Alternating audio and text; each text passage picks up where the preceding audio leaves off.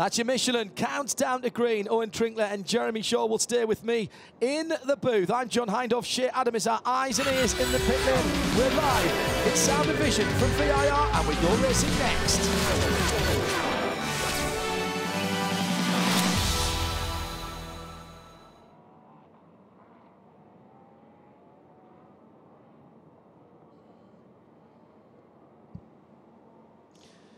Virginia International Raceway, 17 corners, 3 1/4 miles, or thereabouts. And action areas at turn 1, the horseshoe, into the braking for turn 11 and 12, the old oak tree corners, coming down Madison Avenue, and then up a little hill before you drop down at turn 14, the roller coaster, then try and get off turn 17, the hog pen, as well as you can, onto that front straight, which isn't quite as straight, there's just a little bend in it. Lots of people here, the car parks are full, people have been flooding in since 7 o'clock this morning. Even as we were coming in, getting ourselves setting up, there was a good line of spectators ready to come into the circuit. Hello everybody, it's IMSA Radio and IMSA TV together for 2 hours and 40 minutes of the WeatherTech SportsCar Championship at Virginia. This is round number 10 of the WeatherTech SportsCar Championship, or at least generally speaking, we've got 2 more rounds to go after this one. A couple of different championships still in play. It's the penultimate round of the Sprint Championship, which will finish off at WeatherTech Raceway Laguna Seca next time out, and we'll bring you up to date with that when we're next on the air. But for now, we're concentrating on this GT battle. It's a festival of grand touring, the Michelin GT Challenge. The cars are rolling behind the Nissan GT-R safety car. Great to have your company from wherever you are around the world, here at the track or further afield. Let's check in with Shea Adam to make sure, first of all, Shea, we've got an empty pit lane. That we do, and it was an interesting pit lane in terms of the car coming in to get gridded for our fan walk, because people were playing the fuel game even early on then, and also playing the fuel game. Patrick Lindsay, when he pulled out of the pit lane to do his recon lap, he didn't turn the car on until he was underneath the starter stand. He actually came to a complete stop. So everybody worried about fuel consumption, everybody planning right now for an all-green race, and they are already thinking about those dreaded fuel numbers.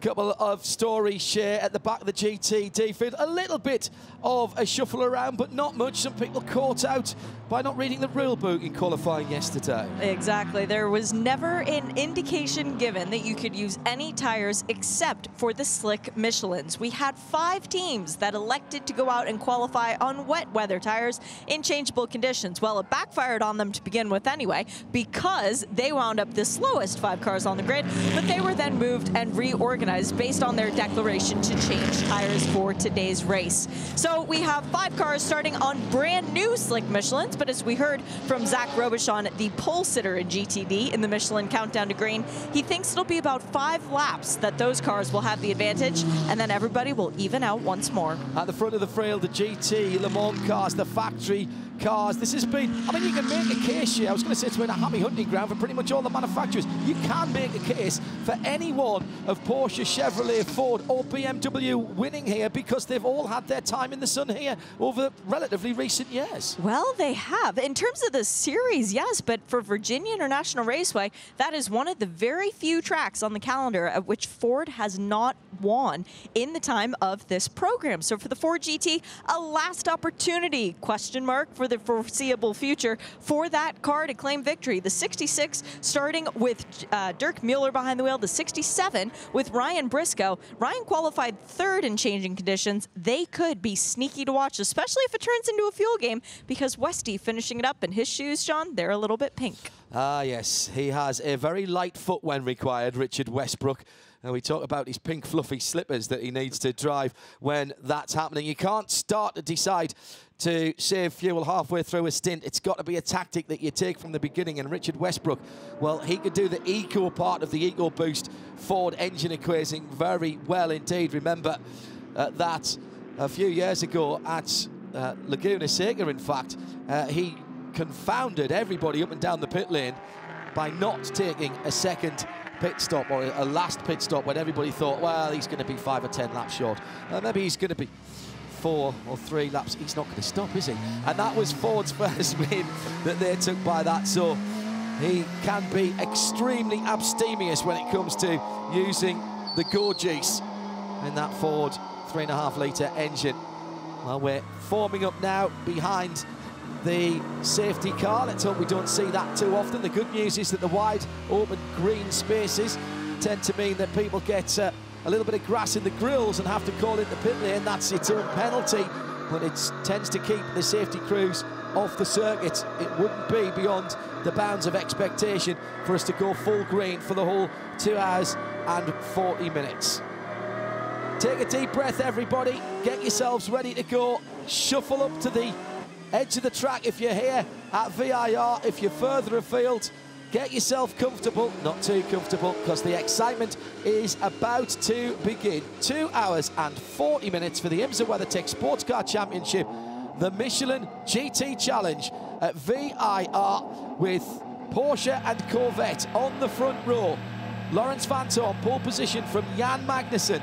Then row 2, the 2 Fords, Ryan Briscoe in the 67, and the 66 team car is Joey Hand. Will they have a little bit of team tactics and try and put off the people in front or behind them? It's a super lineup from all 21 of these Grand Touring machines in GT Le Mans and GT Daytona. And who is going to be waving the flag? Well, it's not our Grand Marshal Lynn St. James, it's the Michelin man himself, Bib, at over 100 years old. He's looking pretty tidy for his years, and we are underway with the second of the Porsches, Nick Tandy, coming round the outside and coming all the way into second position at the Horseshoe. What a start from Nick Tandy. That was from 6th position. He was at South Boston Speedway last night watching the late models. In fact, he got to fulfill a childhood dream by making the command for drivers to start their engines. He's learned something there. Clearly, with a short track background in his early career, Tandy off the line. Absolutely superb start, Jeremy Shaw, and drops in behind the championship leading 912 car, which started from pole position like a rocket from a gun. Rocket from the pad, rather. Absolutely brilliant by Tandy. Yeah, incredible. I mean, but hopefully it wasn't too aggressive there at start, or too fast off the mark there, because to go leap around 3 cars to move up into second place, that is pretty remarkable.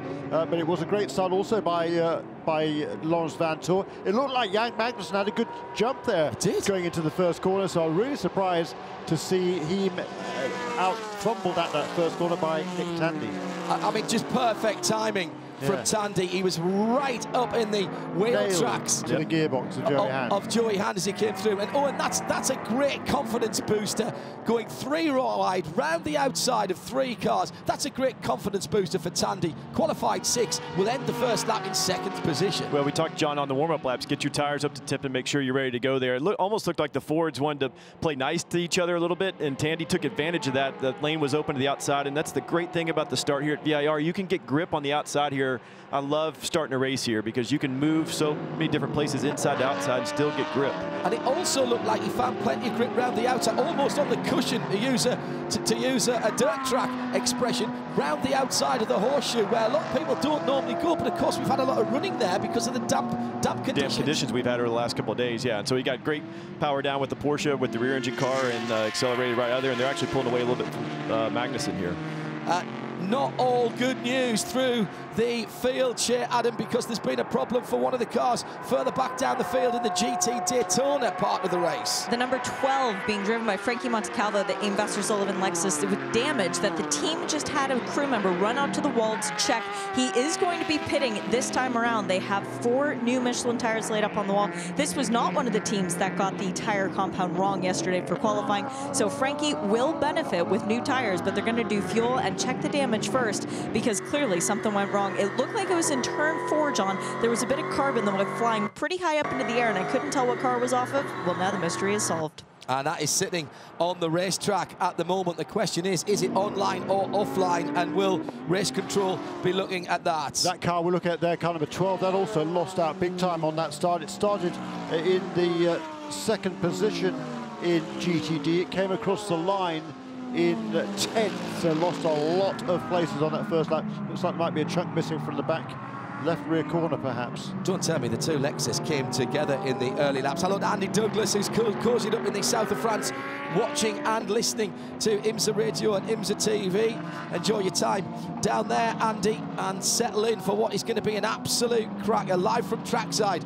It is IMSA Radio and IMSA TV together, and the second Lexus is coming in, so that's both Lexus have come in within a couple of laps of each other. We've had the 14 and the 12 into the pit lane. Shea, Adam. It's not the 14, John. It's the 57 Caterpillar car. As the 12 pulls to a stop, there is grass in the radiator, and they are running to clear that out first. Oh, it's pretty well wedged in there, actually. They're going to have to take part of the bumper off to make sure that the car doesn't overheat. They have put a little bit more fuel into it, and the crew members have elected not to change the tires. They don't want Frankie to go down a lap, so they cleared out the grill and sent him once more, but there's still more damage to that car, particularly at the rear, so that could have been an instance of one running into the other. We've seen that before. Think back to Sebring. Well, it looked like a little bit of, maybe it was aero push from the Lexus. Was the contact there, or was something thrown up? Owen Trinkler was watching very carefully, but going up those S's, these cars do require a little bit of downforce on the front end, and when you're going at the kind of speed, it's absolutely flat up the S's there.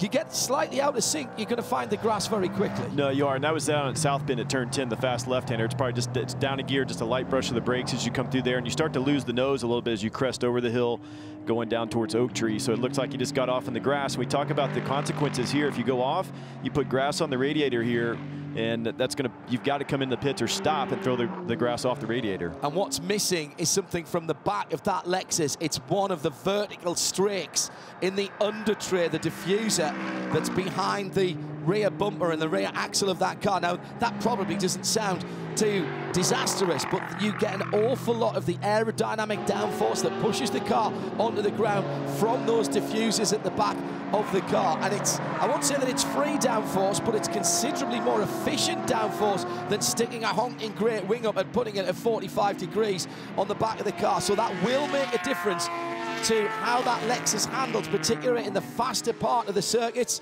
Certainly, I've had an incident where somebody knocked a bit of a diffuser off on a little prototype that I was racing, and you can feel that immediately. Owen, and the big issue for Lexus is they've had issues with rear tyre wear earlier in the season anyway. That's not going to do them any favours on that either. No, especially not. I mean, I think I saw that at Mid-Ohio. They had some issues with that. That's not, I mean, it's important here because there's not that many slow turns here, because it's just the high-speed stuff that they're going to feel that effect mainly. Already down to just over 10 minutes completed. Jeremy Shaw, Owen Trinkler and me, John Hindhaugh, in the IMSA Broadcast Centre, with Shea Adam patrolling the pits for us at VIR for the Michelin GT Challenge at VIR. Don't forget, we'll take your questions, points arising, any notes that you're taking right now at the end of the race. When the checkered flag falls, it's the end of the race, but just the start of the conversation on Michelin post-race tech at IMSA Radio, hashtag Michelin PRT. At the front of the field, first of our Cadillac in-race updates then, with just on 10 minutes gone. The two Porsches, after a stonking start by Nick Tandy, trails his pole-sitting teammate Lawrence Vantour by just over a second. Then it's Jan Magnussen for the 3 Corvette team in third. Then the 2 Ford GTs, 66 from 67. And those top 5 within 5 seconds of each other. In GTD, from pole position, Zachary Robichon crosses the line now in the plaid Pfaff Porsche. Behind him, Trent Hinman goes through at just on 0.8 of a second deficit. Richard Highstand's had a great start at the number 14 Lexus. Bright yellow car in third position, although 4 seconds further back, and he's got his mirrors full of Robbie Foley in the number 96 BMW. Then it's the Lamborghini of Corey Lewis. He's been quick all weekend here in the 48 Paul Miller car. Behind him, Matt Plum in the McLaren. Owen said, watch Matt, he's already made his way through the field to 8th position in GTD. Yeah, he's following Corey Lewis, because Corey Lewis was quickest of the cars yesterday that qualified on the wet weather tyres. So all those 5 cars started at the back, so Corey was ahead of Matt, and he's maintained that position and hauled his way all the way up through the field there, from 17th position overall up into 13th, so made up 4 positions in the first few laps of this race. New fastest lap there for our race leader, Lawrence Vantour, 1 minute 41.55. The lap record, Giancarlo Fisichella and Ferrari. That was set back in 2000. 1:01:17. The fastest lap of the race last year, interestingly, was Earl Bamber. Also, well, Earl Bamber in the Porsche at 1:42.6. We always have thought a full second quicker than that. Yeah, that's impressive. Hasn't always been the case for the GT Le Mans cars this year. The GTD's going quickly too. Shea Adam has an answer on why the MSR NSX came in with 57 Alice Power car. She had to come into the pit lane after sustaining a puncture after being hit from behind by the 96 Turner Motorsport BMW. So that's why she came into the pit lane. It was not related to the Lexus. No, indeed. They were close on the track, but not that close. So, Owen Trinkler, the excitement, the adrenaline, and all of the machismo of the start of the race now has died down a little bit. Now the time to get into your rhythm and start pounding out those laps. Yeah, you want to start now. We're just 10 minutes in, John, so we try to find a comfortable position and start saving some fuel here. Try to find yourself already. Not already, yeah. If you're not in a battle, you want to start thinking about that with your strategist. You save some fuel. If you're not under pressure, yeah. If you're not under pressure, there's no reason to keep burning all the fuel if you're not moving forward. So I bet a couple of these cars are playing that game. The one in mind is I'm thinking about. We just had a screenshot of his Trent Hindman. He's got no pressure from behind. He's got the leader in front of him, and so he's in the best position to start saving fuel. So that was Owen Trinkler. 4th position yesterday in the Michelin Pilot Challenge. If you haven't seen that race, we'll have that.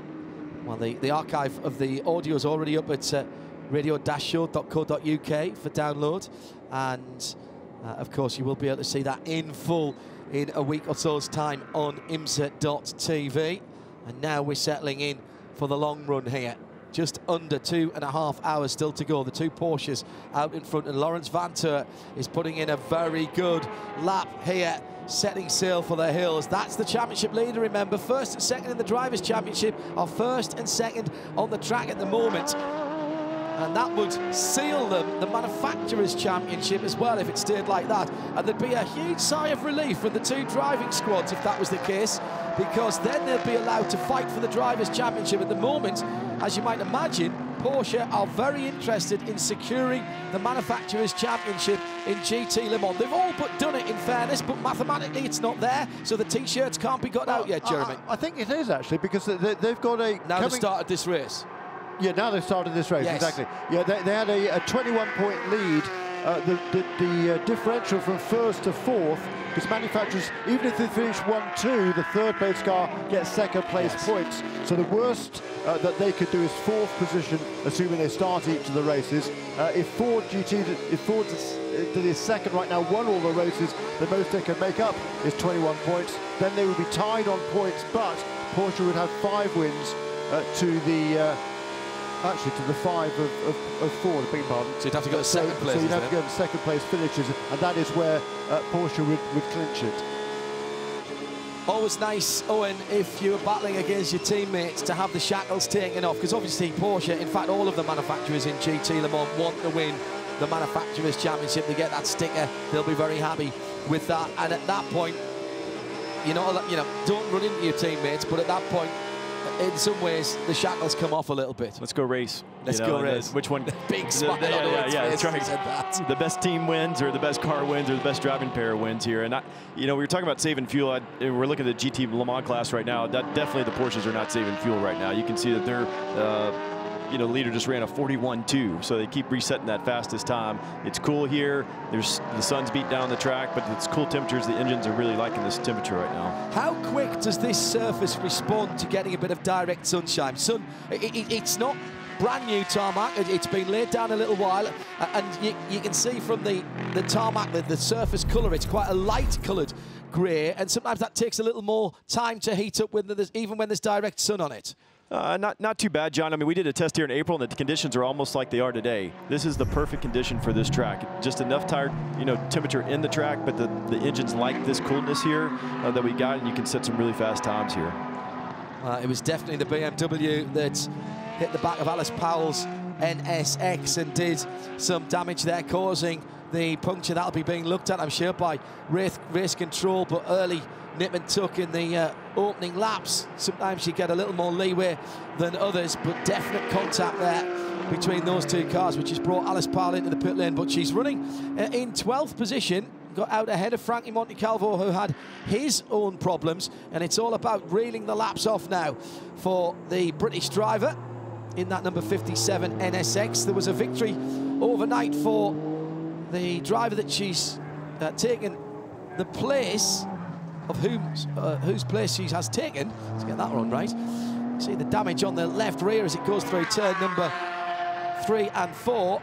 Christina Nielsen winning her class at Suzuka in the endurance race there at the weekend. So chalk one up vicariously at least to MSR and that 57 team. Yeah, it strikes me that team has had absolutely no luck on their side this year whatsoever. Anything that can go wrong has gone wrong. Intensely frustrating, particularly for Catherine Legg, who came in here with huge expectations after a fabulous season in 2018. So, you know, she's it's going to be an uphill battle from here with that extra pit stop, falling half a minute behind the rest of the field.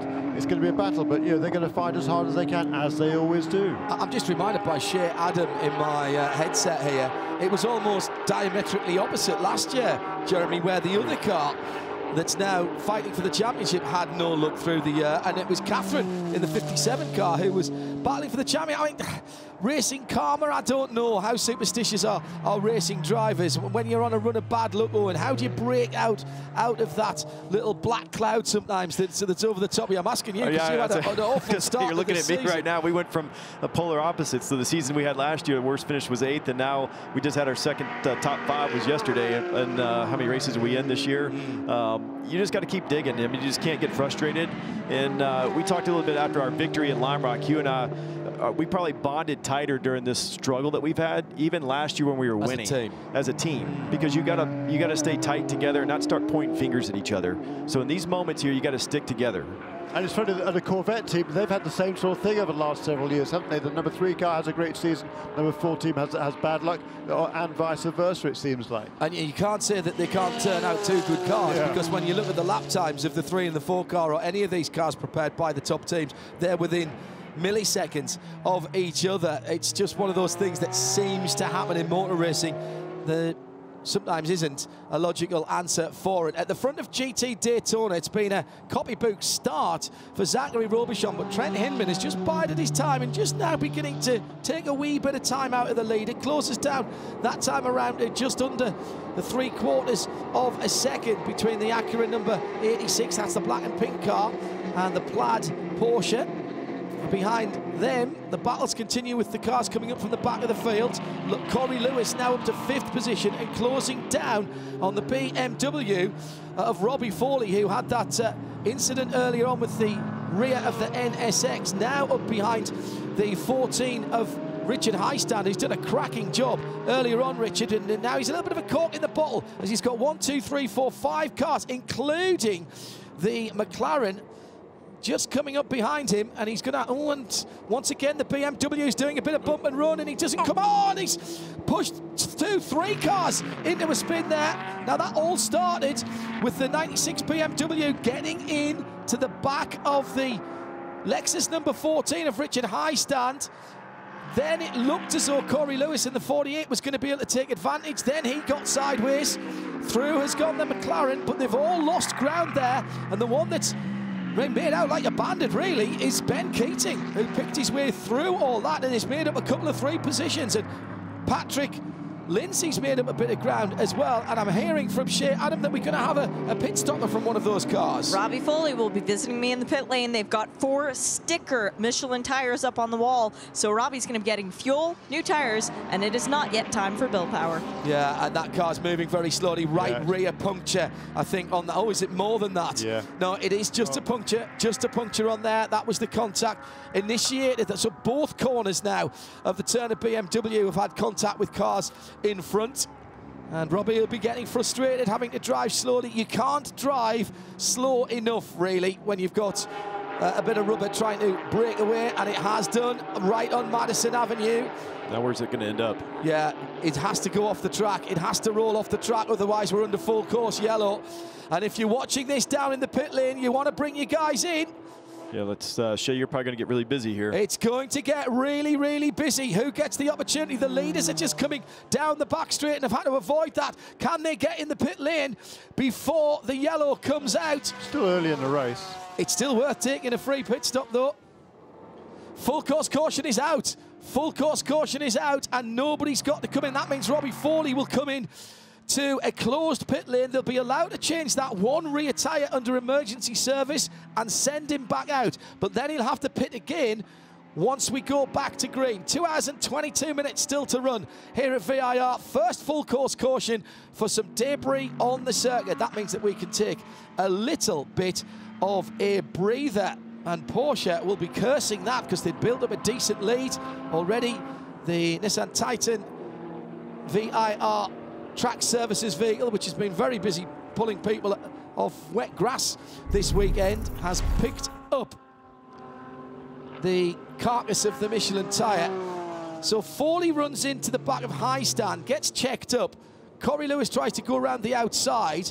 They both lose it in spin, and somehow the McLaren manages not to get turned around, and masterful avoidance by Ben Keating, who got on the brakes and picked his way through that, and Foley has made his way. Oh, so there was contact with the McLaren. I thought he'd managed to get through that, but the Plum McLaren did get a touch. Foley's back in the pit lane. It's got to be one tyre only here. That's all it was. The Turner Motorsport crew signaling very early on, one tyre only, no fuel, put the nozzle down, don't take a chance on it, and he is already back out on the track. But as you said, John, he will have to come back in to serve that emergency service penalty. Yeah, and it looks like he's going to lap down too. That's annoying. Just came out right behind, it looks like, the first and second place cars in GTD, so very irritated with those guys. I wonder whether actually the GTD leaders were told get on it and try and put that car a lap down, because 96 car has been super fast this season. They've got a really good, strong, good string of results. They're running second in the overall championship with 4 podiums in a row, including that win a little earlier on. So it's bad news for that team, but it was all caused by the fact number 14 car was really struggling. He was falling back by pretty much a second a lap to the 2 leaders. That's Richard Highstand in the Lexus car number 14, and they all kind of bottled up behind him. No action for the initial contact there between Robbie Foley and Richard Highstand. So that car those 2 cars will be allowed to continue. Good news for Alice Powell here. And Frank Montecalvo, has he dropped a lap? No, he should be on the lead lap. He's just he's on the GTD lead lap, so he'll get the wave round. Okay, fine. So he will come back around. But good news for Alice Powell, who was the recipient of the bump and run and the puncture caused by the BMW earlier on her Acura. She'll get to come round back to the back of the field. Pits are now open for GT Le Mans. 2 hours and 18 minutes to go. That's 138 minutes. What do we reckon these cars can do on fuel, Jeremy? 45, 50 minutes for the GT Le Mans cars? Yeah, 50 minutes or so, certainly. And perhaps a little bit better than if they are really in fuel-save mode. Well, Nick Tandy, apparently, according to the radio traffic, has been saving fuel like a madman. Shea Adam, they're going to bring the 911 in, or are they going to leave Nick Tandy out there? Everybody's coming in GT Le Mans. Nick Tandy has been saving like crazy. For example, when everybody was told to fire up their engines, he did not. He waited until it was his turn to roll off the grid, and then there was a puff of white smoke from behind the Porsche, as is normal, and then Nick Tandy started rolling, and both Porsches into the pit lane. Nick Tandy will stay here. Patrick Pilet has been called upon. He's up on the wall. He's doing his stretches. No other GTLM drivers, to my eyesight, are going to be doing the same. First cars that will hit their box will be the 2 BMWs and then the 2 Corvettes as the 2 Porsches rumble by, and the 2 Fords. Everybody's in already. Fuel and tires for the number 67 Ford GT. No driver change there, or for the 66. For the 25 BMW, fuel and tires. 24 is getting exactly the same service. 3 and 4, fuel and tires by Corvette Racing. Let's see if Corvette can keep their legendary status going. Yes, they can. First two cars back out rolling. 911 looks like it's going to usurp the lead from their sister car, and indeed does, even though they did a driver change. So it is 911, 912, 3, 4 Corvettes. Then it's the 66 Ford GT, then the 67, then the 24 BMW, and finally it's 25. That is the advantage of Nick Tandy saving fuel. That is Nick Tandy's right foot that allowed the 911 to get going first. Spot on, Shea. Exactly right. The determining factor in how long you're standing still is always the fuel, because you can change the tyres and the drivers, Owen Trinkler, very quickly indeed. They clearly weren't going to need a full fuel load there, and if Nick Tandy saved just a little bit of fuel, then the fuel hose comes off quicker, the car's down quicker, and they're away.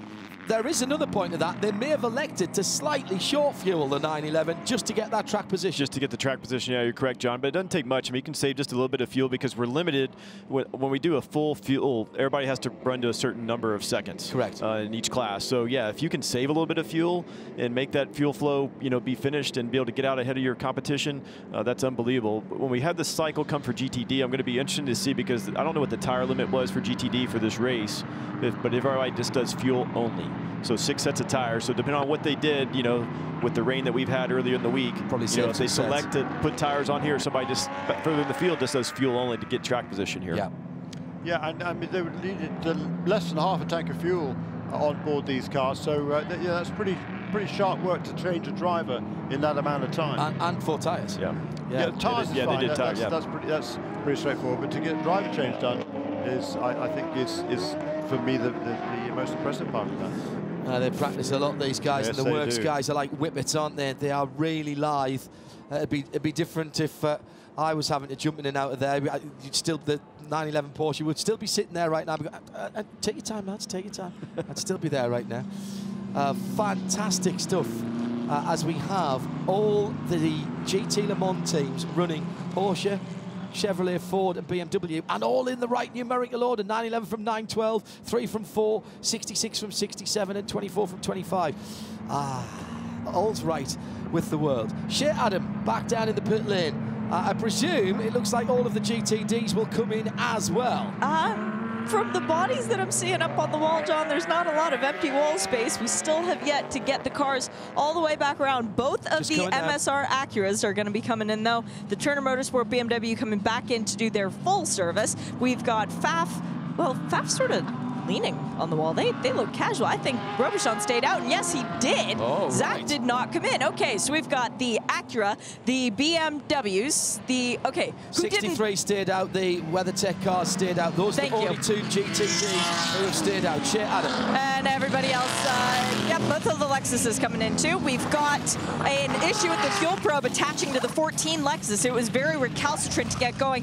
Everybody down in the pit out end of the pit lane is now in. They are doing fuel and tires for the Turner Motorsport BMW and both of the MSR Acuras. Fuel only for the 14, and it is the first one to get that going, but of course no new tires on that car. First to the tire changers to get underway. 33 Riley Mercedes, that is Ben Keating. He will fall back into line behind the 86, who also got new tires. Then the 73 Park Place Porsche, Patrick Lindsay making up a ton of spots, and Alice Powell in the 57, the next car to get back going. It is then Magnus Racing in their Lamborghini. Then we have the McLaren for Compass Racing. The 74 Mercedes is back out. Corey Lewis dropped a bunch of positions on that one. He is now just ahead of the Turner Motorsports BMW. And I can tell you why, Shea had to come in at an angle around the McLaren, and he didn't quite get close enough to the wall. I think they struggled to get the fuel probe in on that Paul Miller Racing Lamborghini. That was the team that won the championship in teams and drivers last year, and nothing they could do there at all. They had to pull round the front of the number 76 Compass McLaren. Matt Plum stayed aboard that car. In fact, I don't think we saw any driver changes there. No, we didn't, because they haven't reached their drive time in GT Daytona yet. Yeah, there is a minimum drive time in GTD. There isn't in GTLM effectively at this stage in the race now. The number 96 car, a bit unfortunate for them that one of the cars that didn't come in was the leader, Zachary Robichon, because that means the number 96 car was behind that on the racetrack, 1 lap down to the leaders. If the number 9 car had come in in with everybody else, that would have enabled the 96 car to go past, take up position behind the safety car. Then before we went back to green, it would be waved around the safety car to come around to the back of the pack and potentially then make a pit stop before we go green or not. But as it is now, it remains 1 lap down to the leader in GTD. I wonder if FAF have actually decided to do that, to keep the 96 off the lead lap, because they might think that that car still with 2 hours and 12 minutes left to put themselves off strategy from everyone else. But that's it's an interesting tactic. Yeah, I mean, it's certainly one of the factors to consider, because as we've already talked about, number 96 car is fast and has been on the podium each last 4 races, including a win. But also in the WeatherTech Sprint Cup for GTD, Zachary Robichon in the number 9 car leads the points in that championship, and the number 96 car is 15 points behind the drivers, Robbie Foley and Bill Oberlin. So, very much in contention there. So the focus for number 9 car is to get as many points for Robichon as they can. We're going back to green shortly. I know that because the GT Daytona cars are being asked to just slow a little bit and allow the GT Le Mans cars back to the front of the field. This is what's called the class split. So the faster GT Le Mans cars go back to the front of the field. It's still the 2 Porsches at the front of the field, but this time it will be Patrick Pilet who will lead them to the green ahead of Lawrence Vanteur, the pole sitter. Then the 2 Corvettes. Ollie Gavin made up some time in the pit stop there, and we're going back to green. The 2 Porsches are nose and tail across the line, and it looks to me as though Vanteur wants to make a bit of a battle out of this down into turn 1. He can't go all the way around the outside as Nick Tandy did early on, but the 2 Porsches are racing. They're almost touching. I think they did touch in between turns 2 and 3. My goodness me, no team orders here. 9-11. Patrick Pilet leading from the 9-12. These 2 are first and second in the Drivers' Championship, and Jan Magnussen must be giggling. He was well and truly dropped at the start, but these 2 battling has allowed the number 3 Corvette to halve the distance between them. Off at turn 3 has gone the number 44, the Magnus Racing car. That restarted in 9th position for 8th position in GT Daytona for John Potter. He's back on the circuit though, just got a bit of a grassy moment. The howl of the flat 6 going up towards Oak Tree Bend, and the 2 Porsches then remain as they were at the restart. Owen Trinkler, no team orders there. This looks like the battle for the Drivers' Championship is heating up right here, never mind what's going on in the manufacturers. No, that was an unbelievable start there. Pilet, his first couple of laps in the car right here. So it looks like Vanteur was trying to put a move on him. He got great grip coming on the inside out of the horseshoe. You can really get a really good drive there, and he did. But it's tough to make a pass into NASCAR, turn 3 area, the NASCAR turn on the outside. That's where he was positioned for, and they almost made contact. Oh, he got a little loose there coming down through a roller coaster there. Big slide for Patrick Pilet there coming down the hill, but these 2 Porsches, they look awfully stout. They've been quick in the wet and the dry, and once again here they're edging away already from the Corvettes. I'm laughing because Vanteur is flashing at his teammate, the leader, Patrick Pilet. Good battle going on for 3rd, 4th and 5th, the 2 Corvettes, and the first of the Fords, the red, white and blue Ford GT of Joey Hand, the number 66 car. So Hand closing in on the 2 Corvettes in that GM Ford battle, looking very interesting indeed, with the 2 BMWs just behind the 2nd Ford.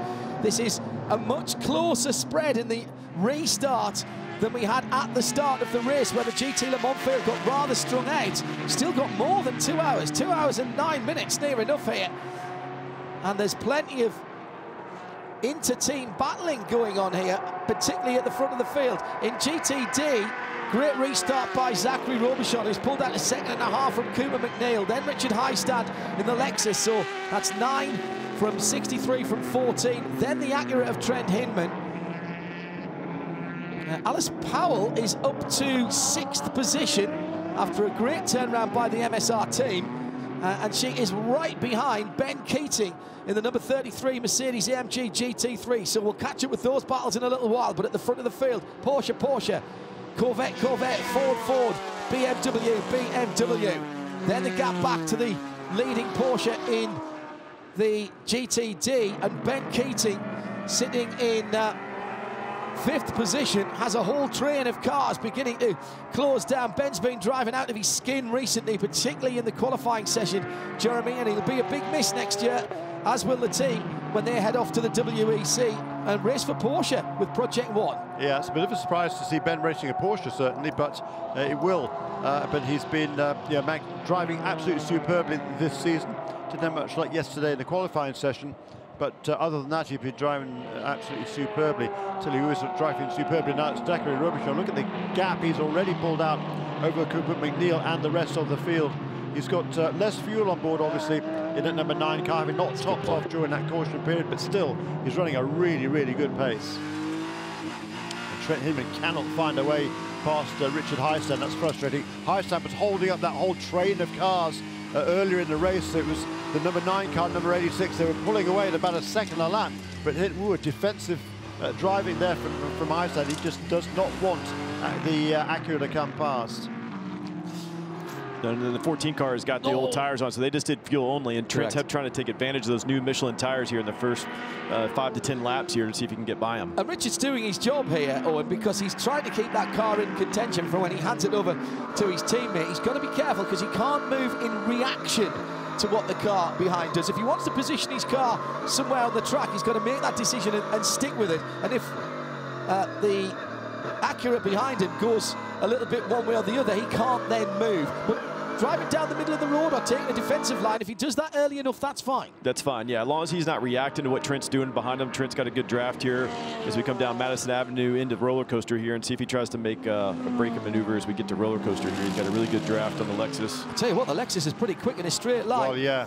And comes out of the... And Richard Highstand didn't even feel he had to cover the inside there because he knew he had a couple of cars lengths on the 86 Acura, the Auto Nation black and pink car. There's plenty of grunt on that Lexus V8 for sure, but also the Achilles heel for this car is looking after its tyres. Rear tyres, yeah, rear tyres in particular. They've made big strides. All of a sudden, big battle for seconds. Jeremy Shaw and I are taken by the fact that number 912 Championship leading Porsche in the Drivers' Championship has got a couple of bright yellow Corvettes all over his rear wing. Now he's holding up the train. Yes. And the 911's been able to pull away. I wonder if there's just some tire. We talked about tires, especially in GTLM, if some guys made some different tire choices here on compounds in the LM class here. Porsche keys to the race, stay on the grey. That's the good thing. Track position, patience, and the tires.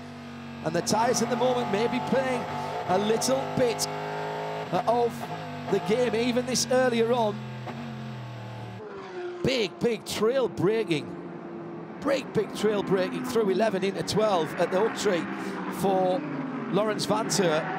Shea Adam, I seem to remember you telling me just before you interviewed Nick Tandy in one session that you couldn't interview him because he almost had his Sherlock Holmes style magnifying glass out looking at the Michelin tyres. He was reading the tyres, trying to find out what story. The tyre whisperer, Tandy the tyre whisperer. He was just gently grazing them with his hand, just trying to figure out what the deal was. So maybe, just maybe, Tandy and Pile learned something by studying the tyres that their sister car didn't. Well, there is the opportunity for them to put different compounds pretty much on each corner. They've got 3 compounds on the GT Le Mans. All of the GTD cars have the same. Ben Keating with in behind him Hugh Plum in that immaculately prepared. That's Matt. Sorry, Matt Plum. Yeah, Hugh will be. Hello, Hugh. I know you'll be watching and listening somewhere. Smash and drive from your teammate yesterday, by the way. But he's on the move. He's the fastest GT car that last lap, so he is definitely on the move here, making ground up. Well, McLaren had a win snatched from them yesterday. It would be great to see this 720 get up the field. Jeremy, in just a moment, but the Turner car's back in the pit lane. This is the BMW number 96 here. And it is doing a stop and hold penalty for coming in to fulfill its penalty for emergency service on the wrong pit sequence. It should not have come in with all the other GTD cars. So it's stationary in the pit box for 10 seconds. Now Robbie Foley is able to leave, but the team did have a long discussion with the pit officials to learn what they did wrong for future times. Yeah, absolutely right. Should have come in on the first green flag. lap for that. Sorry, Jeremy. 2 hours, 2 minutes and 57 seconds to go. Yeah, I was going to say that Matt Plum in the Compass McLaren, he got his way past Alice Powell after the restart, as did Corey Lewis actually a lap or two afterwards. So Plum now back up to 6th position in the class. Corey Lewis to 7th in number 48 Lamborghini. But the big gainer there, well, Richard Heisand had a great pit stop to get out ahead of Trent Hindman. Certainly he's taken full advantage of that. And meanwhile, Ben Keating, he's hanging right with that little group. So we've got sort of 5 cars certainly in a pretty tight train there, and several others not too far behind either. It's almost looking like the caution before we had the caution there. Yeah. This group right here is going at it again. At IMSA Radio on 20 if you'd like to get in touch. Cooper McNeil with that car's fastest lap of the race last time around. That's the number 63 Ferrari, as he sits in 2nd place in GT Daytona, and the 2 leaders are just getting away a little bit. I think that Zachary Robichon will be delighted with what's going on behind the Lexus at the moment. 1, 2, 3, 4, 5 cars all in a line, and now maybe there's an opportunity for the Acura and for Trent Hindman to get through. Weaves to the left and the right through the horseshoe, now into turn 3, and Keating's right there as well. One slip here could be disaster. We've seen these close quarter things happen before. Through turn 4 into 5A, ride the curb just a little bit, then point it, straight line it through the snake and up into the S's. One little slip here could be absolutely disastrous. And all of the top 4 set their top 4 GTLM cars set their fastest laps of the race last time around. The 2 Porsches were underneath the old track record. The new record then stands now to our race leader Patrick Pilet, car number 911, a 1 minute 41.078. And that's why right here at this battle for 4th position on down, check that, 3rd position on down with 2 minutes, 2 hours and a minute still to go. Owen Trinkler, this is why we love VIR, because you've got a big, grunty Lexus which punches out of the corners great. No one can get alongside. It's not maybe so quick through the twisty bits, and everybody's trying to find a way through. They've got a plan, they've got a scheme. No, they do. I mean, the biggest thing that seems like the Lexus is the second half of the track, it does okay. When we get over to the horseshoe and down through the snake is where it struggles here, because remember, it did change tires, so I think all those guys that changed and put new Michelins on, that's where they have the advantage, but you almost can't pass there. It's so tough to pass there, and you got to do it clean. So Trent is definitely getting frustrated at this point. And so you just got to make sure he sets him up and tries to get a good drive out of the horseshoe and sets him up getting into turn 3 or down into turn 4. He's got a good run across the line here as they head down towards turn 1 and 2. The horseshoe this time, as we're almost bang on 2 hours still to go. It's still the 2 Porsches leading. Pilet from Lawrence Vanter. And a new fastest lap this time to Lawrence Vantor in the 2nd place car. Once again, a new track record, the first time in race conditions that anybody's gone sub 1 minute 41. A pass for position there, but still Hindman cannot find a way past the Lexus. Side-by-side action, and the Paul Miller carbon through has just elbowed through on the McLaren. And, well, naughty. My goodness, McLaren and turn 4, that's twice in 2 days that they've lost positions there with a hip check, or at least some contact. Now, hang on a second, 2 wide, coming up through the snake into the S's. That will not end well. Patrick Lindsay slots through, makes up a couple of positions there. And there's a car in there that I think is a lap down. Yes, there is. That is the 12 car of Frankie Montecalvo. No, it's not a lap down, of course, now. He's back on the lead lap, isn't he? Of course he is. So that is a battle for position. There's a bit of smoke coming. I think, unfortunately, I'm going to have to say that is from the McLaren, from the left rear of the McLaren. Yeah, well, you got a hefty hip check. That was from Corey, wasn't it? It was, yeah. That was a bit optimistic, I think, from Corey Lewis. I'm not sure he was close enough there. But in the meantime, that's allowed these 2, the Lexus and the Acura, to pull well away. But all the time, Zachary Robichon, he's extended his lead over Cooper McNeil to over 7 seconds now, and Cooper McNeil is almost 4 seconds ahead of Richard Heistand in 3rd and the Acura in 4th. But that was most unfortunate there for Matt Plum, because he was definitely run into by the Lamborghini, and I'm sure the stewards will be having a look at that one. Yeah, it's like he got in there, Jeremy, and just didn't get Matt enough room on the exit there. He had the inside, which was fine, but it's like he broke so deep in there, and the car slid up off the curb, and then did a little hip check into the McLaren there, and it made just a little bit of smoke out of the left front there. Yeah. But I think the biggest loser was Corey Lewis in this deal. Now he's dropped to the back past the 12 car and trying to make that maneuver. Yeah, the Lexus has gone through. Frankie Montecalvo after not having the best of starts there. Under 2 hours to go, so 42 minutes have been completed side by side at the same part of the track again. This time Corey Lewis backs out of it, so has earned from the error of his ways a couple of laps ago. Just before it kicks off again, let's take another Cadillac in-race update in GT Daytona. It's Zachary Robichon that leads from Cooper McNeil in second place. That's the 9 Porsche from the 63 Ferrari. 8 seconds now, Zachary Robichon to the good. Richard Heistand continues in third position with a fantastic run there. He's 4 seconds behind second place in the 14 Lexus. Now in fourth position, Trent Hindman. He's been battling along there. And then behind that, oh, do you know what? Corey was nearly through there and then touched the inside curb, which kind of straightened him up. He was 3/4 of the way past. Yeah, I beg his pardon. Yes, absolutely. From the overhead camera, that looks a completely different incident, doesn't it? Just. Yeah, I knew the car bounced when we had the straight-on shot there, that it hit, you know, something on the curb and then straightened him up into Matt there. Yeah, he was 3/4 of the way through. Yeah, Corey, we'll take it back. Lovely bit of overtaking. Yeah. In the GT Le Mans category, the top 8 are separated by about 11 seconds, and it's the 2 Porsches from the 2 Corvettes, from the 2 Fords, from the 2 BMWs. Yeah, and all of a sudden now 2 Porsches extending the lead over the Corvette. The last couple of laps they pulled a couple of seconds away, and here is a McLaren onto pit lane. Now, wonder what has brought this in. Is that the rub, or is that something else? Brand new set of Michelin's going on. Is this left side only? I think it is. It's going to be left side only and a full tank of fuel, or as much as they can get in on that car. They've had a good look around the left front, and he's set. Yeah, that was left sides only, and a nice burnout as well. Down at Turner BMW, back in the pits again, Shane. Bad to worse for Turner Motorsports as Robbie Foley brings the car back in. They're putting a new right rear shock on this car. As second place in the championship when they came in, doesn't look like they're going to be there at the end of the day. That has big championship implications there, but you can't go throwing your weight around in the early laps and expect to keep getting away with it. Too much contact there on a relatively long race at 2 hours and 40 minutes.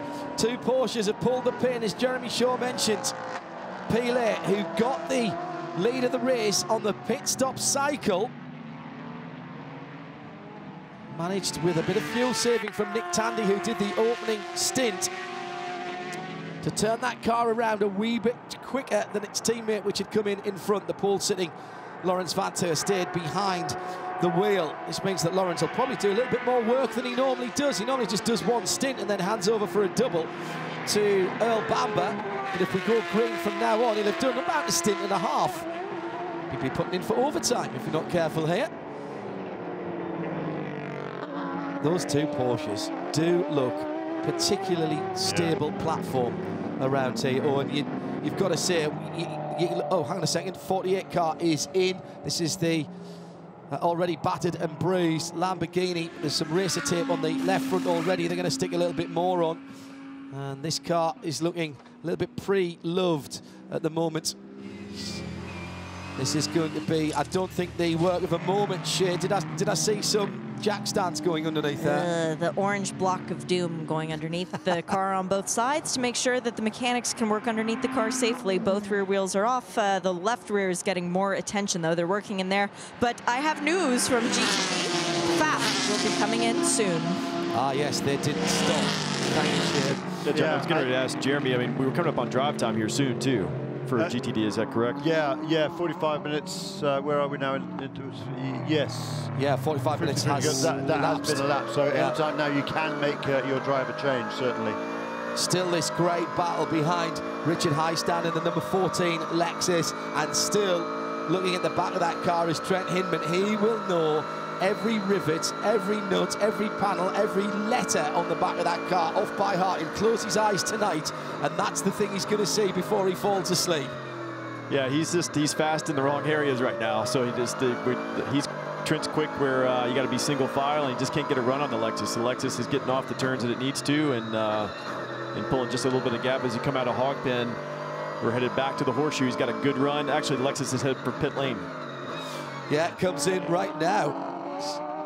And the pit board has not done its job there for the Lexus share. The pit board broke completely off for the number 14. They went to dangle it, and instead it just went kerthud onto the pit lane. So they just sort of waved a stick in front of the windshield with no indication on it for Richard Highstand, but that's okay. His job is done. He's in the pit lane. Jack Hawksworth will be taking this car back out for fresh sticker Michelin tires. The sister car, the number 12, is also in, as Townsend Bell finally getting back to his proper job as a race car driver. He is getting 4 sticker Michelin tires as well. Fueling is done on the 14, and it regains traction and gets back into action. Still waiting on Pfaff, though. Remember, they're waiting to take their first pit stop. Both of these Lexuses have just finished their second. Yeah, sort of 1.5 stints for the Lexus cars as Pfaff comes down in the shape of the number 8 car with Zachary Robichon coming down Madison Avenue now. Will we see him pit at the end of this lap? Jeremy, he's got to be getting close even with that yellow flag period. Yeah, he could probably go a bit longer if he wants to. So, I don't think there's any dramas there. But as before the full course caution, the number 9, this car, the Pfaff car, and the number 86 car, they were pulling away from the Lexus and therefore everybody else at about a second a lap. That's exactly what Zachary Robichon is doing now over Cooper McNeil. Cooper McNeil, at the same time, has been edging away from the Lexus and therefore the rest of the pack because Hindman was still stuck behind, was this time stuck behind the Lexus. So now with that Lexus having pulled out of the way, we'll see whether Trent Hindman can make any inroads towards in the gap to catch up into the second place car of Cooper McNeil. What I didn't add into big slide in the middle of the Oak Tree corner for the 66 of Ford GT of Joey Hand, and just a moment or two ago Joey Hand inherited 4th position from Ollie Gavin, who got a nasty wiggle at NASCAR Bend and almost went full 4 wheels. I think he did go all 4 Michelins onto the dirt there. He's managed to hold on to it and pounced upon by the number 66, now up into 4th position then for Joey Hand. One of the things we didn't mention in our Porsche keys to the race, and I feel I should have actually, is fuel consumption here. I was talking to the teams, the GT Le Mans teams in particular, and they seemed to think that they were all right on fuel, but they would try and do a bit of fuel saving. I'm not sure whether there's what a bit of fuel saving means, and whether that means a splash towards the end if we go green for a very long time. And everyone was being quite cagey about telling me how much yellow they needed to make it on an exact number of pit stops. So we'll sure we'll find out in due course. Fantastic consistency from our race leader. All of his last, basically 7 or 8 laps are within, well, certainly 0.2 of a second, the absolute most. Yeah, absolutely brilliant. 1 minute 41.0 this lap, 41.2 last lap, 41.1, 41.1, 41.0, 41.2, 40.9, 41.0. Just fabulous consistency at the front of the field. But he's not pulling away because Lawrence Van Troy is still within a second of him. But the Corvette now is almost 4 seconds back in 3rd position. We'll come back to that in a second. Cooper McNeil pits from GTD 2nd position in the number 63 Ferrari. Shea Adam is watching the stop. Tony Valander climbs aboard the white Ferrari, the number 63 on the side, 4 fresh Michelin tires. Yes, they do have stickers on them still even. For the Italian-based team, Scuderia, of course, they've won championships, they've won races, but it's been a long time since they've won here. Have to go all the way back to 2015 to the last time a Ferrari won at this track in GTD. Waiting on the fuel as all of the rest of the pit stop perfectly executed up to now. Fuel probe comes out, and away goes the Ferrari. Very nicely executed stop there by Scuderia, of course. And that 63 Ferrari heads out having given up 2nd position. But remember, he stopped with, what, about an hour and 50 minutes, let's say, to go. So he'll have at least one more stop before the end. Just want to go back to what Jeremy was talking about with Patrick Pilet on Trinkler with us in the IMSA Broadcast Centre here at VIR, a circuit he knows very well indeed. Consistency, and particularly quick and consistent, exactly what you want here. Patrick Pilet, we often maybe don't make enough about his contribution. Nick Tandy, very fast, very aggressive, often does the qualifying, but you absolutely need a Pilet to reel off these laps. And he's not slow, he's just quick and quick again. Yeah, you just want to get in the groove. They talked about, you know, they're working on long runs and stuff. And once he got, you know, did the driver change on that first pit stop, Pile got in, and now he's gotten in the groove, and he's just knocking the laps off here. And they've definitely stretched it out on the Corvette, just over 4 seconds ahead. And now they can start saving some fuel because they're not getting pressured right now. So, granted, there are teammates there. They're running pretty close together, but now you want to see if the 912 is saving fuel because he doesn't have the pressure behind him. So we're going to see how this is all going to play out. We have seen, Jeremy, at Lime Rock Park earlier on this year, Porsche didn't quite get their strategy right and were beaten with some clever thinking by the Ford team, who actually took an extra pit stop but broke the race into smaller chunks, if you will, to get the best out of their tyres. Do you think that the Porsche GT team learned anything from that, and are they likely to be more flexible on their strategy? It's not a factor here because tyre wear really isn't a major issue, unlike at Lime Rock Park where it really was. They were burning through the tyres there. Here the tyres are pretty consistent, as we're seeing from the race leaders, who's turning really good laps all the way through. That was a great stop there by the Relive Motorsports team. Ben Keating, another brilliant stint. Brilliant. What was interesting about that was that he made up several positions and he was hanging there right with Trent Hindman all the way up until he came into the pit stop to hand over to Jerome Blecker-Mollins. So really good stint for Ben Keating in car number 33. And great heads-up driving from Keating when it all kicked off in front of him, all kinds of carnage. He didn't put himself in danger, made sure he picked his way through, and the car's handed over to Jerome Blecker-Mollins. Nice person to hand your car over to, but it's handed over without a scratch. No, Job it is. done. Yeah, I mean, the number 9 car GTD leaders in the pit lane here. And so, yeah, I mean, he did an awesome job. He was right in the middle of that hurricane, too, all that stuff that was going on there in that battle in there. Leader in GTD then, didn't stop at the full course yellow. Zachary Robichon makes his way with the FAF Porsche down to Shea Adam. There's damage to the left rear of this car. It's tire rub from somebody. I don't know who's even been close enough to Zachary Robichon to bother him all race, but it is the red gloves of Scott Hargrove taking over this 9 Porsche, an honor he has not had in quite some time. Scott has not been with the team for their last 2 races in which they've won, but Zachary Robichon has. His job is done. He walks over to the pit lane and gets fist bumps from the crew members on that side. 4 sticker Michelin tires. Scott Hargrove still looks like he's belted himself in a little bit, waiting on the fuel probe to come out, and Scott looks settled now. He's got as twitchy fuel probe out at the Porsche. That's a good sound. Very close to our cameraman in the pit lane there as well. I know the lens foreshortens that.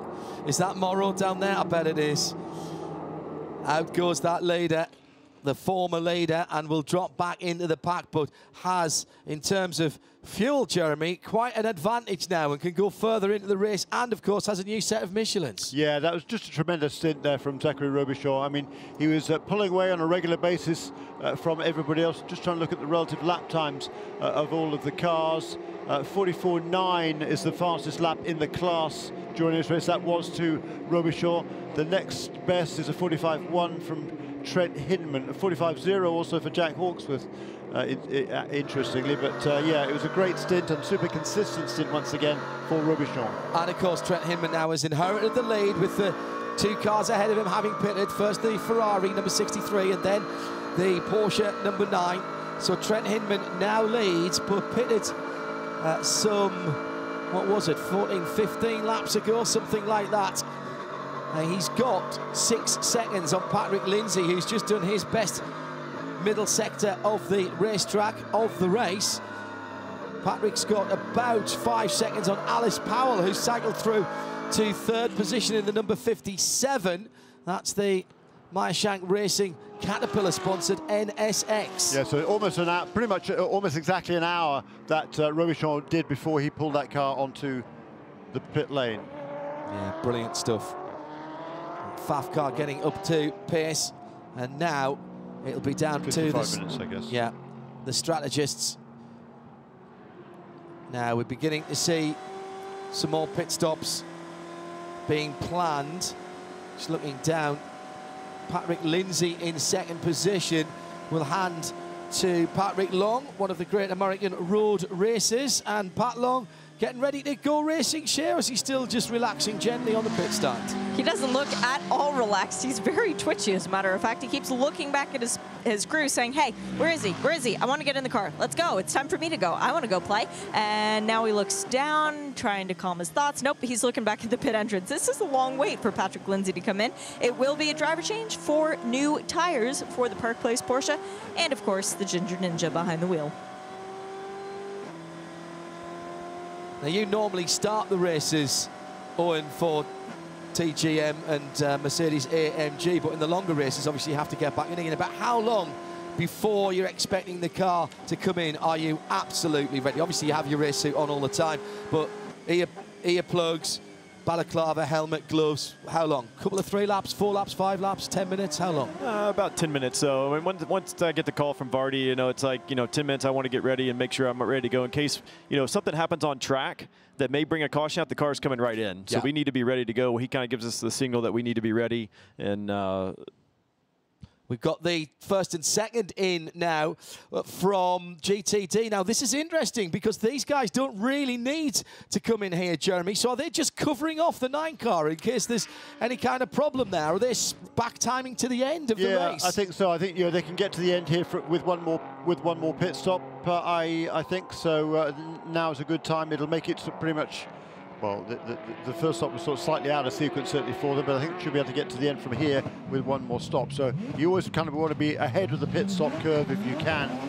So if you're the first car to make it your final pit stop, that's often strategically, if there are any full course cautions, can play out in your favor. But here comes the 86 car out of the pit lane, and he is behind, at least one of the Lexuses. But crucially, ahead of the 33 of Jerome Blakemolen. Now, can he stay ahead of Jerome? He's been in the car for a little while since he took that over from Ben Keating. And the other thing is they are well behind the number 9 FAF car, which has also made its stop.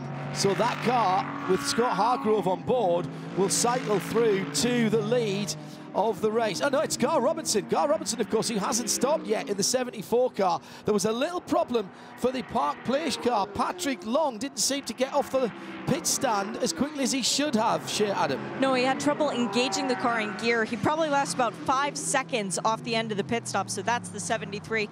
But the other car with the 3 in its number in GTD that's been super impressive so far this race, Ben Keating. How much fun was it to mix it up with those guys out there? You know, that was a little bit of South Boston Speedway, a little bit of the off-road course on the back 40 here at VIR, and a little bit of road racing. That was a lot of fun. I mean, it was exciting. You know, there's just lots of traffic, hard to pass, which means a lot of people are pushing their way through, and you know, I got to take advantage of that on multiple occasions, and how in the world I managed to not get caught up in it is a miracle. You don't get that kind of battling over in the WEC. You're gonna miss that kind of atmosphere, these kind of tracks out there. Congratulations on next year. Well, I'm excited. You know, I love IMSA. I love these tracks, and I'll be back over here. But yes, I'm excited to go do some WEC racing next week. You know, this time next week I'll be at Silverstone, so I'm excited to do that. It'll be a fun adventure. Now, Jerome never has gotten an IMSA win here at VIR, so you've still got a little bit of unfinished business here. And you said we're going to see you at Daytona. That's still the plan? Absolutely, yeah. We'll be here at Daytona. I was showing Bill a picture this morning from 2013 in the GTC class of ALMS.